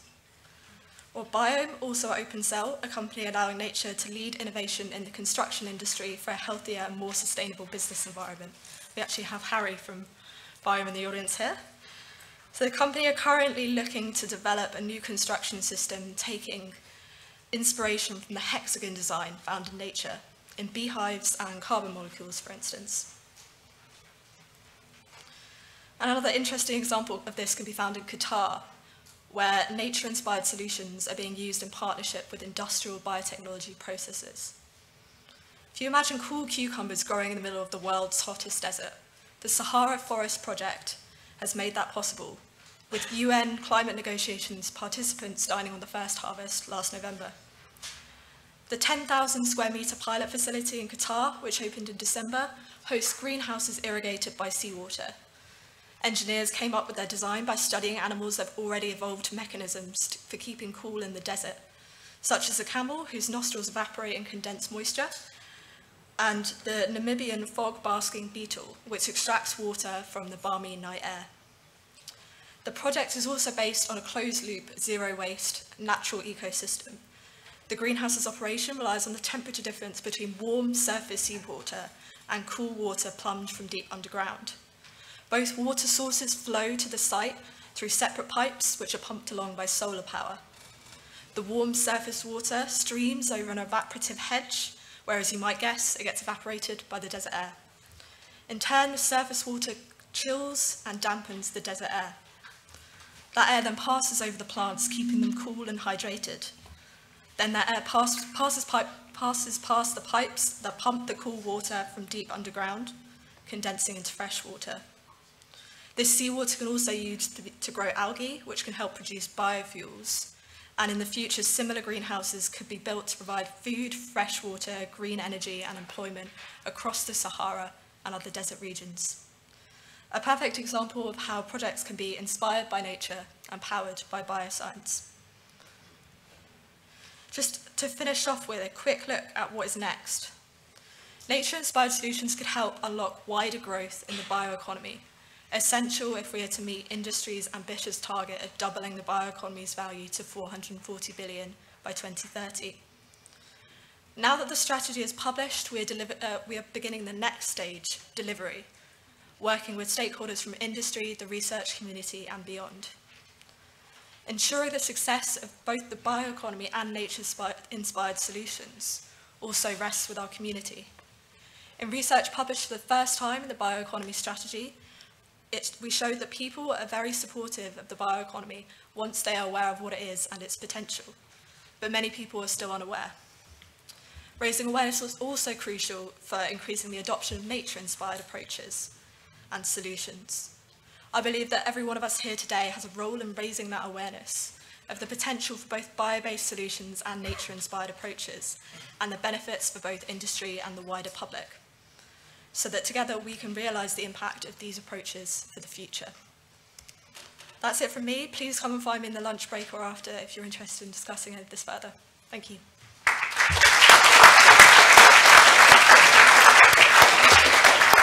Thanks very much, Gillian. I think I want to mention Dana again, our KTM for biosynthetic biotechnology, linking it to our biochemistry team and materials world. Can I have Leanne from Airbus now? I wanted to, thanks very much for coming, to give you now a view from sort of big industry and where they are with R&D, obviously in aerospace. Thanks very much for coming.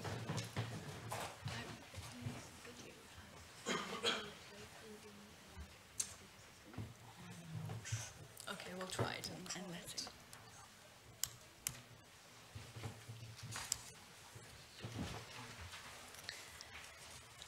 So, hello everyone.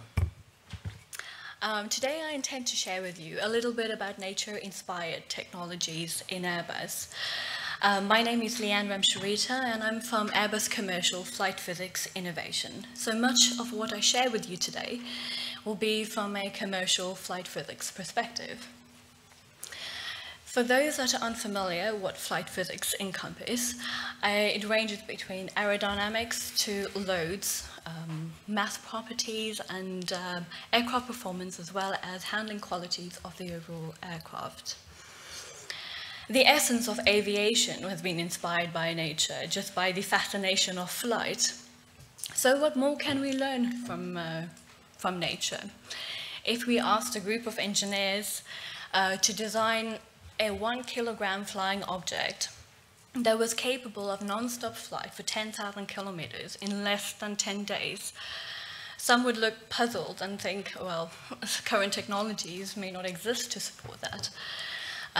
Albert Einstein once said, look deep into nature and you will understand everything a lot better. The bar-tailed godwit is capable and with incredible energy efficiency of crossing the Central Pacific from Alaska to New Zealand. This demonstrates a vast range of biological systems to behavioral strategies as well as simple design in which we could learn from. So without spending too much time on a history lesson, I just want to mention a few things through the evolution of aviation that has influenced or have been influenced by nature. In 1858, Jean-Marie Le Bris claimed the first glided flight, which had a boat-like body equipped with flapping wings, perhaps taken inspiration from albatross. And then a little later on, in about 1890, the first flying machine was constructed by Clement Ader, and that was equipped with a lightweight steam-powered engine. And then not too long after that, the Wright brothers observed that birds were able to twist their wings in recovery from a gust destabilization, and implemented this principle on the Flyer aircraft in 1903. So over the years, and less than 10 years after that, this wing warping was replaced by movable surfaces such as ailerons and spoilers, which are still the norm today. So what else is still the norm today, and what have we acquired? So at low speed, aircraft, at low speed, such as during landing, we need to ensure that there's sufficient lift is maintained to avoid stall, at the same time producing enough drag to slow down. What this means is that this needs to be ensured in a controlled and safe manner. We do this by deploying flaps and as well as increasing the angle of attack, very similar to the way birds do. But some birds have a small feather-like, feather-covered projection on the anterior edge of the wing called the alula, in which it's thought that they avoid, or at least avoid, the onset of stall. This principle applies, and we've applied it to the use of slats in aircraft. So for high-speed performance, however, drag needs to be reduced to its minimum to optimize and to reduce and to ensure that fuel burn is not significant. One of the ways in which large birds do this is they have feathers at the end to reduce the impact of vortices at the wingtip ends. We do this by applying wingtip fences. And similar to the A350 and the A320, you can see here we called it sharklet. The sharklet has, or at least produces, at least 3.5% fuel burn reduction, which in aviation speak is quite significant. So 40% of the aircraft drag is actually induced by the lift just to carry its own weight. One of the ways to overcome this is to increase the wingspan. However, these aircraft need to operate in and out of airports with existing infrastructure. One of the solutions to overcome this is by a folding wingtip. Most traditional concepts of the folding wingtip is that it is a rigid folding wingtip, and in turbulent flow causes additional loads to be transmitted back into the wing structure, and thereby needing additional structural reinforcement to ensure that it is safe and maintain its structural integrity. What this adds is additional weight and drag, which then reduces and minimizes the benefit you would get from an increased wingspan.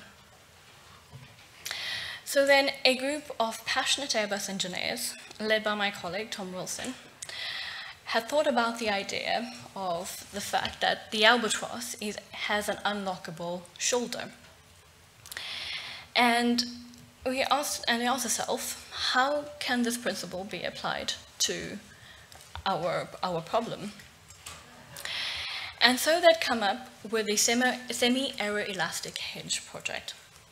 And the concept is that during cruise condition, it is a rigid folding wingtip, but during turbulence is that it unlocks and it does not transmit any additional loading into the wing box structure, and there's no additional structural requirements or structural reinforcements required. Thereby we maximize the benefit of the increased wingspan. So they went on to demonstrate this concept with a group of students and build a small-scale demonstrator called the Albatross 1. And these students, in partnership with the universities that you see on the slide, built this in our protospace in Filton. And it is a proud British innovation, might I say, and I hope this video link is going to work.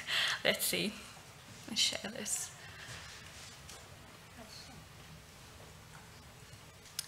There. I'm hoping there's sound, but it's not showing up there. So what we'll do is... Apologies for that. We're trying live video, so let's focus challenging. Okay, what we'll do is, excuse me. Okay.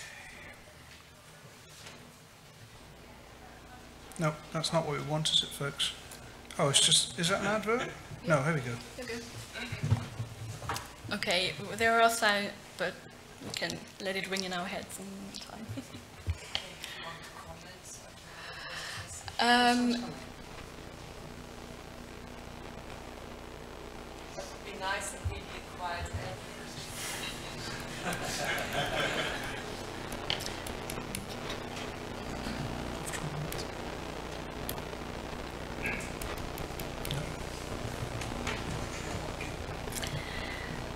So this was first tested in February of this year.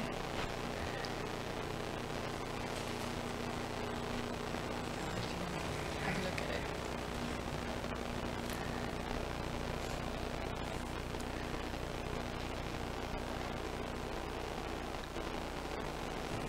And this is when it's in a rigid position.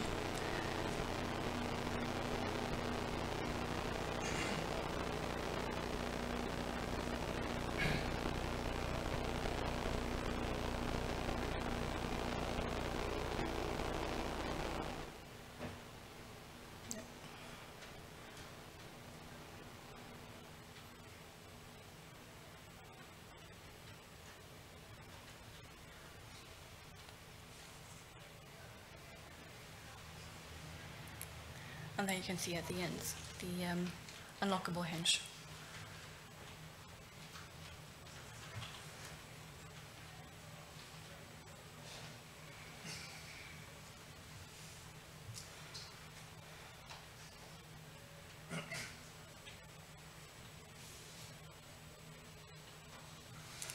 The future of flight hinges on Albatross 1. Thank you. So I'm not quite done with my presentation.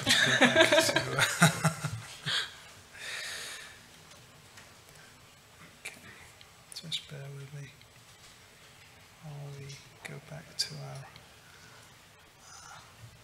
layout. Okay, it's all yours. Okay.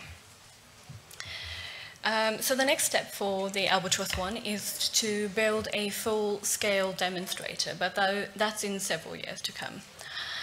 I'm conscious that I've spoken quite a bit about birds, and I think the other creatures of this planet are feeling a little left out. So, generally speaking, most aerodynamicists prefer smooth surfaces to ensure laminarity and to reduce drag. However,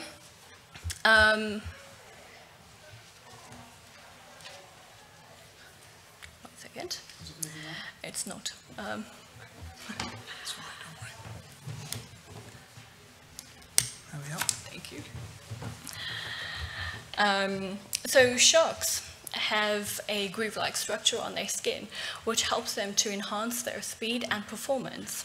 This has been tested on Airbus aircraft on flight test and demonstrated increased performance improvement and reduced fuel burn.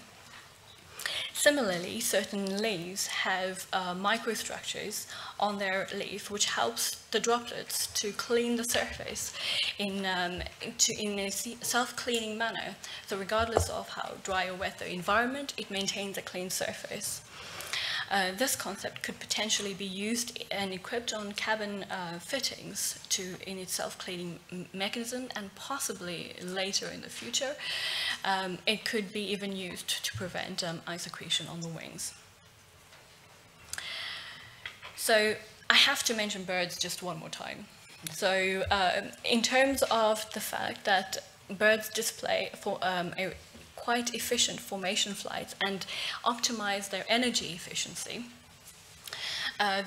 we could potentially take learning from this energy management on our aircraft and how we could capitalize on such a principle.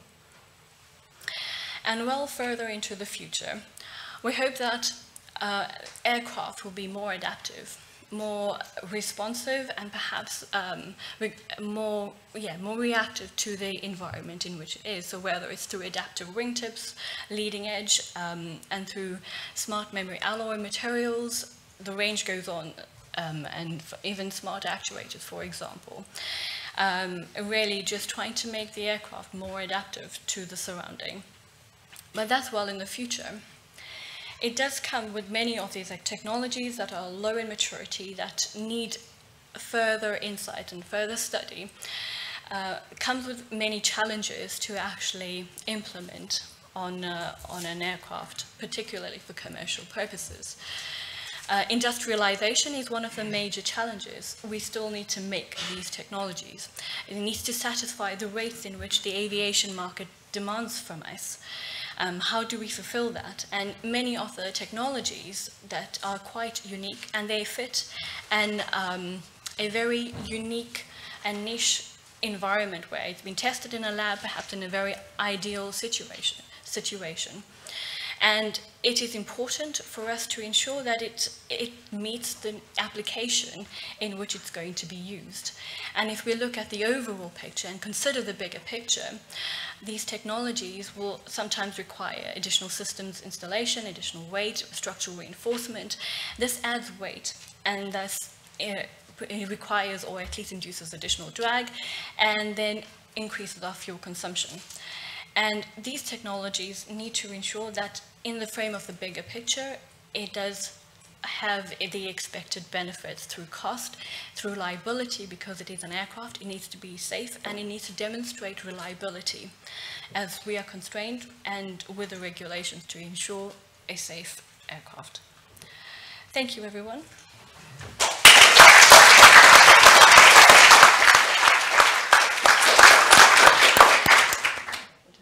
Sorry. Thanks very much. This was fascinating, especially the live demo. Thank you. Brilliant. Thanks. So next up, I would like to introduce Daniel from Transport of London.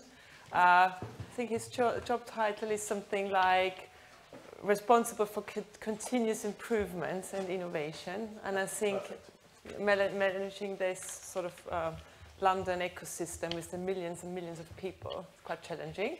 So tell us more. I'm really curious, Daniel. Thank you. Thank you very much. You can just move it forward. Okay. Good afternoon, everybody. My name is Daniel Rahamin. For ease of pronunciation, just break the Rahamim down, not Daniel, you probably know that. Rahamim into three sections, Rahamim, and then you speed it up, Rahamim. So that's how you remember it. Okay, so I'm here to, well, firstly, I work for the major, oh, I'm not up yet, am I? There we go, here we go. Right, so I'm Head of Continuous Improvement Innovation for the Major Projects Directorate. So the Major Projects Directorate is the infrastructure directorate for TfL. So that's big infrastructure projects like the Northern Line extension, Bakerloo Line extension, the 4 lines modernisation, and the Deep Tube Upgrade Programme. I'll come on to those a little bit later. So I'm going to start kind of at the top with really the mayor and then TfL strategies, and then work down to really the coalface, to the projects, where I think there's great opportunity to innovate. So, why am I here? One of the reasons why I'm here is because actually we want to work with businesses and organisations that share our commitment to health, safety and the environment. So that's one of the reasons why I'm here. So, what is TfL's position? Well, simply TfL's position. We've signed up to the government's infrastructure carbon review. The ICR demonstrates the link between lower whole life carbon and lower life costs.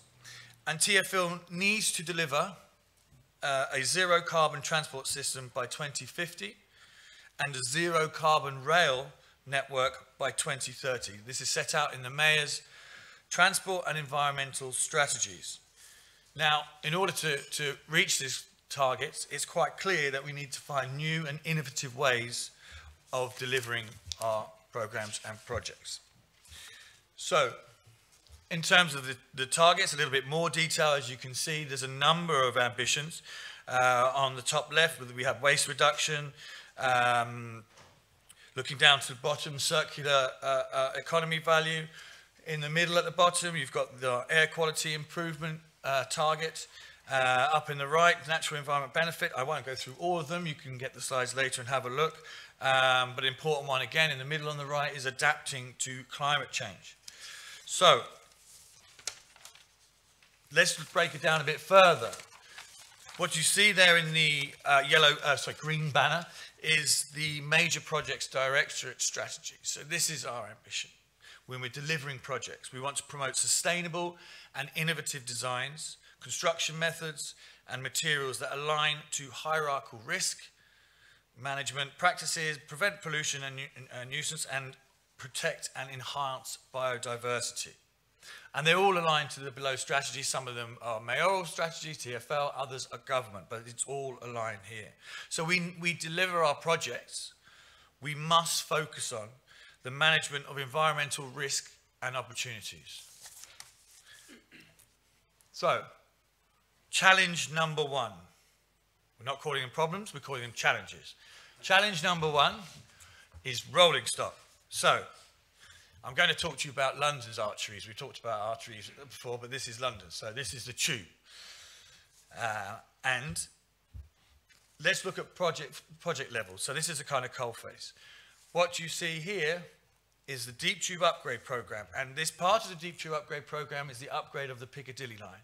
These are 94 very, very new trains, which we have purchased, which we've put in a contract with Siemens, and they're to be delivered in 4 or 5 years' time.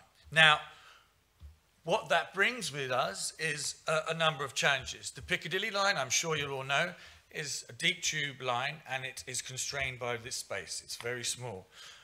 We need to cool these trains because customers expect that kind of transport, a cooled train. But if you've been on a train, there is not a lot of room for an air conditioning unit. Big challenge for us there. So, our next challenge, the rolling stock, is then we have 87 very, very old trains because we left with them. Now, what do we do with those? The 73 stock was built in the era of asbestos, so we have to identify hazardous materials. This is incredibly important for the safety of our workers. And what do we do with the old stock? Currently, old stock, couple go to a museum in Acton. A couple maybe go to it's a lovely museum, you should visit. A couple go to maybe some schools, but really we don't do anything but scrap them, and there's really little benefit in them. So what can we do with these trains? Maybe there's something we can do cleverly. The next challenge, dust. Dust is incredibly important. This is a major health concern. This is for our customers and our staff. The friction from braking between the wheels and the tracks causes harmful pollutant dust to come off. And this is a challenge that we need to address for the safety of our staff and customers. Okay, challenge number 3, noise and vibration. I work in Stratford and I get the central line in and out of London to Stratford. I often take in my colleagues or clients, and you often end up in mid-conversation stopping and sort of doing this because of the noise on the train, and then you start again and stop. Okay. Have these uncomfortable silences. We need to work on the noise. Not just for the noise for our customers, but the noise and vibration for our staff, and the noise and vibration caused by construction as well. So as I mentioned, big infrastructure program, lots of projects happening in central London. But also, we need to look at the noise caused by our night tube. I'm not sure if many people have used the night tube, but we're now operating 24 hours a day on certain lines. So there is a challenge there. And lastly, my biggest bugbear, heat. I'm sure a number of you have experienced that. I'm going to show you a poster I have.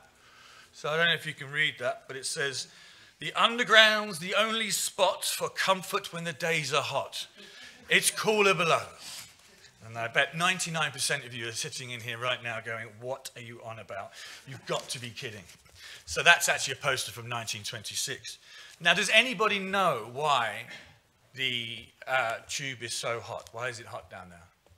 Anyone? The air cannot get out. Yeah. I like that. I'm going to use that. It's incorrect, but I'm going to use it. Well, maybe it's slightly correct. The reason is clay. London clay. London clay, unfortunately, is around about 14, and the tunnels were built so long ago that 90% of the heat goes into the clay and absorbs around the tunnels, and it stays there. And this is one of the reasons it's so hot. Now, obviously, these lines were built in Victorian times when they really wasn't of a concern. But what it means is our temperatures are close to Milan and Mexico City. And I've been to both those places, and the weather's not like this outside. It's very, very different. It's very hot. So not only do we have the challenge of bringing this out, but when we upgrade our lines, for example, the Piccadilly line, as I showed you, the train, when you upgrade that line, we're talking about 60% increase in capacity. And the way in which we do this is by increasing the frequency of the trains. Now, increase the frequency of the trains, the heat's going to rise again. And there aren't ventilation systems in place to extract that. So how do we get rid of the heat? And that's one of our biggest challenges that we have. So, the clay, damn clay. So, what would nature do to tackle our challenges? And then what could you do to solve our problems? So, you have the brains and the ideas in this room, and I have the infrastructure and the challenges. So, let's work together. There we go. Thank you very much.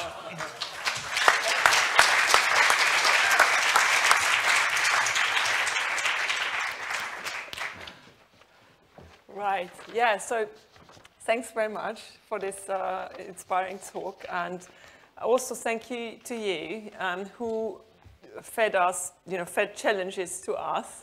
So we hope we try to solve them in the afternoon. Or not solve them, sorry, I tend to overpromise. We try to bring people together that could help solving them.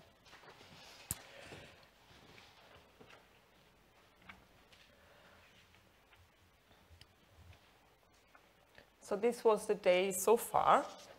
I think it was really exciting. At least I'm really, I want to thank the speakers again. I'm really inspired by their work and also by the huge amount of challenges that is out there, and that we can hopefully find people help solving them. Before I leave you to go into your lunch break, I want to remind you, because that was very brief before, about please do use our LinkedIn group. register, there's a link in the presentation. We'll share that afterwards and also use it for your purposes.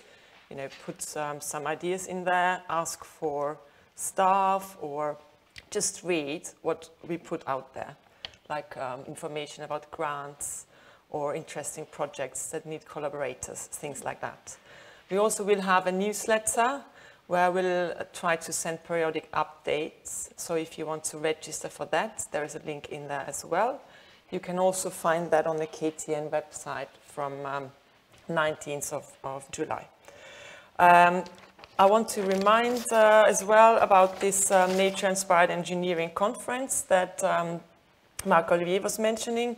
I was asked to do an industry workshop, sort of facilitating from the KTN there, and I'm really thrilled to be there. It's a conference that is nearly a week, starting at the 8th of September till the 13th of September. It is possible to join only partly as well with a reduced price. As we have to say goodbye to our people online now shortly, I want to just say, mainly for them, but also for you later, if you wouldn't mind sending us feedback on the event. So that's very simple. You just enter www.menti.com in your search bar, and then put in a code 105353, and then just put some questions out there about the event, the content, and also sort of where should we move, because it's the start of our work and we want to get some insight. That's the action. And then just a bit of an overview what's next. So I'm very pleased that my colleague Jake from our DIE team, Design and Innovation Effectiveness, has volunteered to create the next event, which will be called The Nature of Design, and will be on 10th of October in Birmingham. So you can already register. Learning from this experience, we have put the event on expression of interest, and then we try to get a really good mix in the room.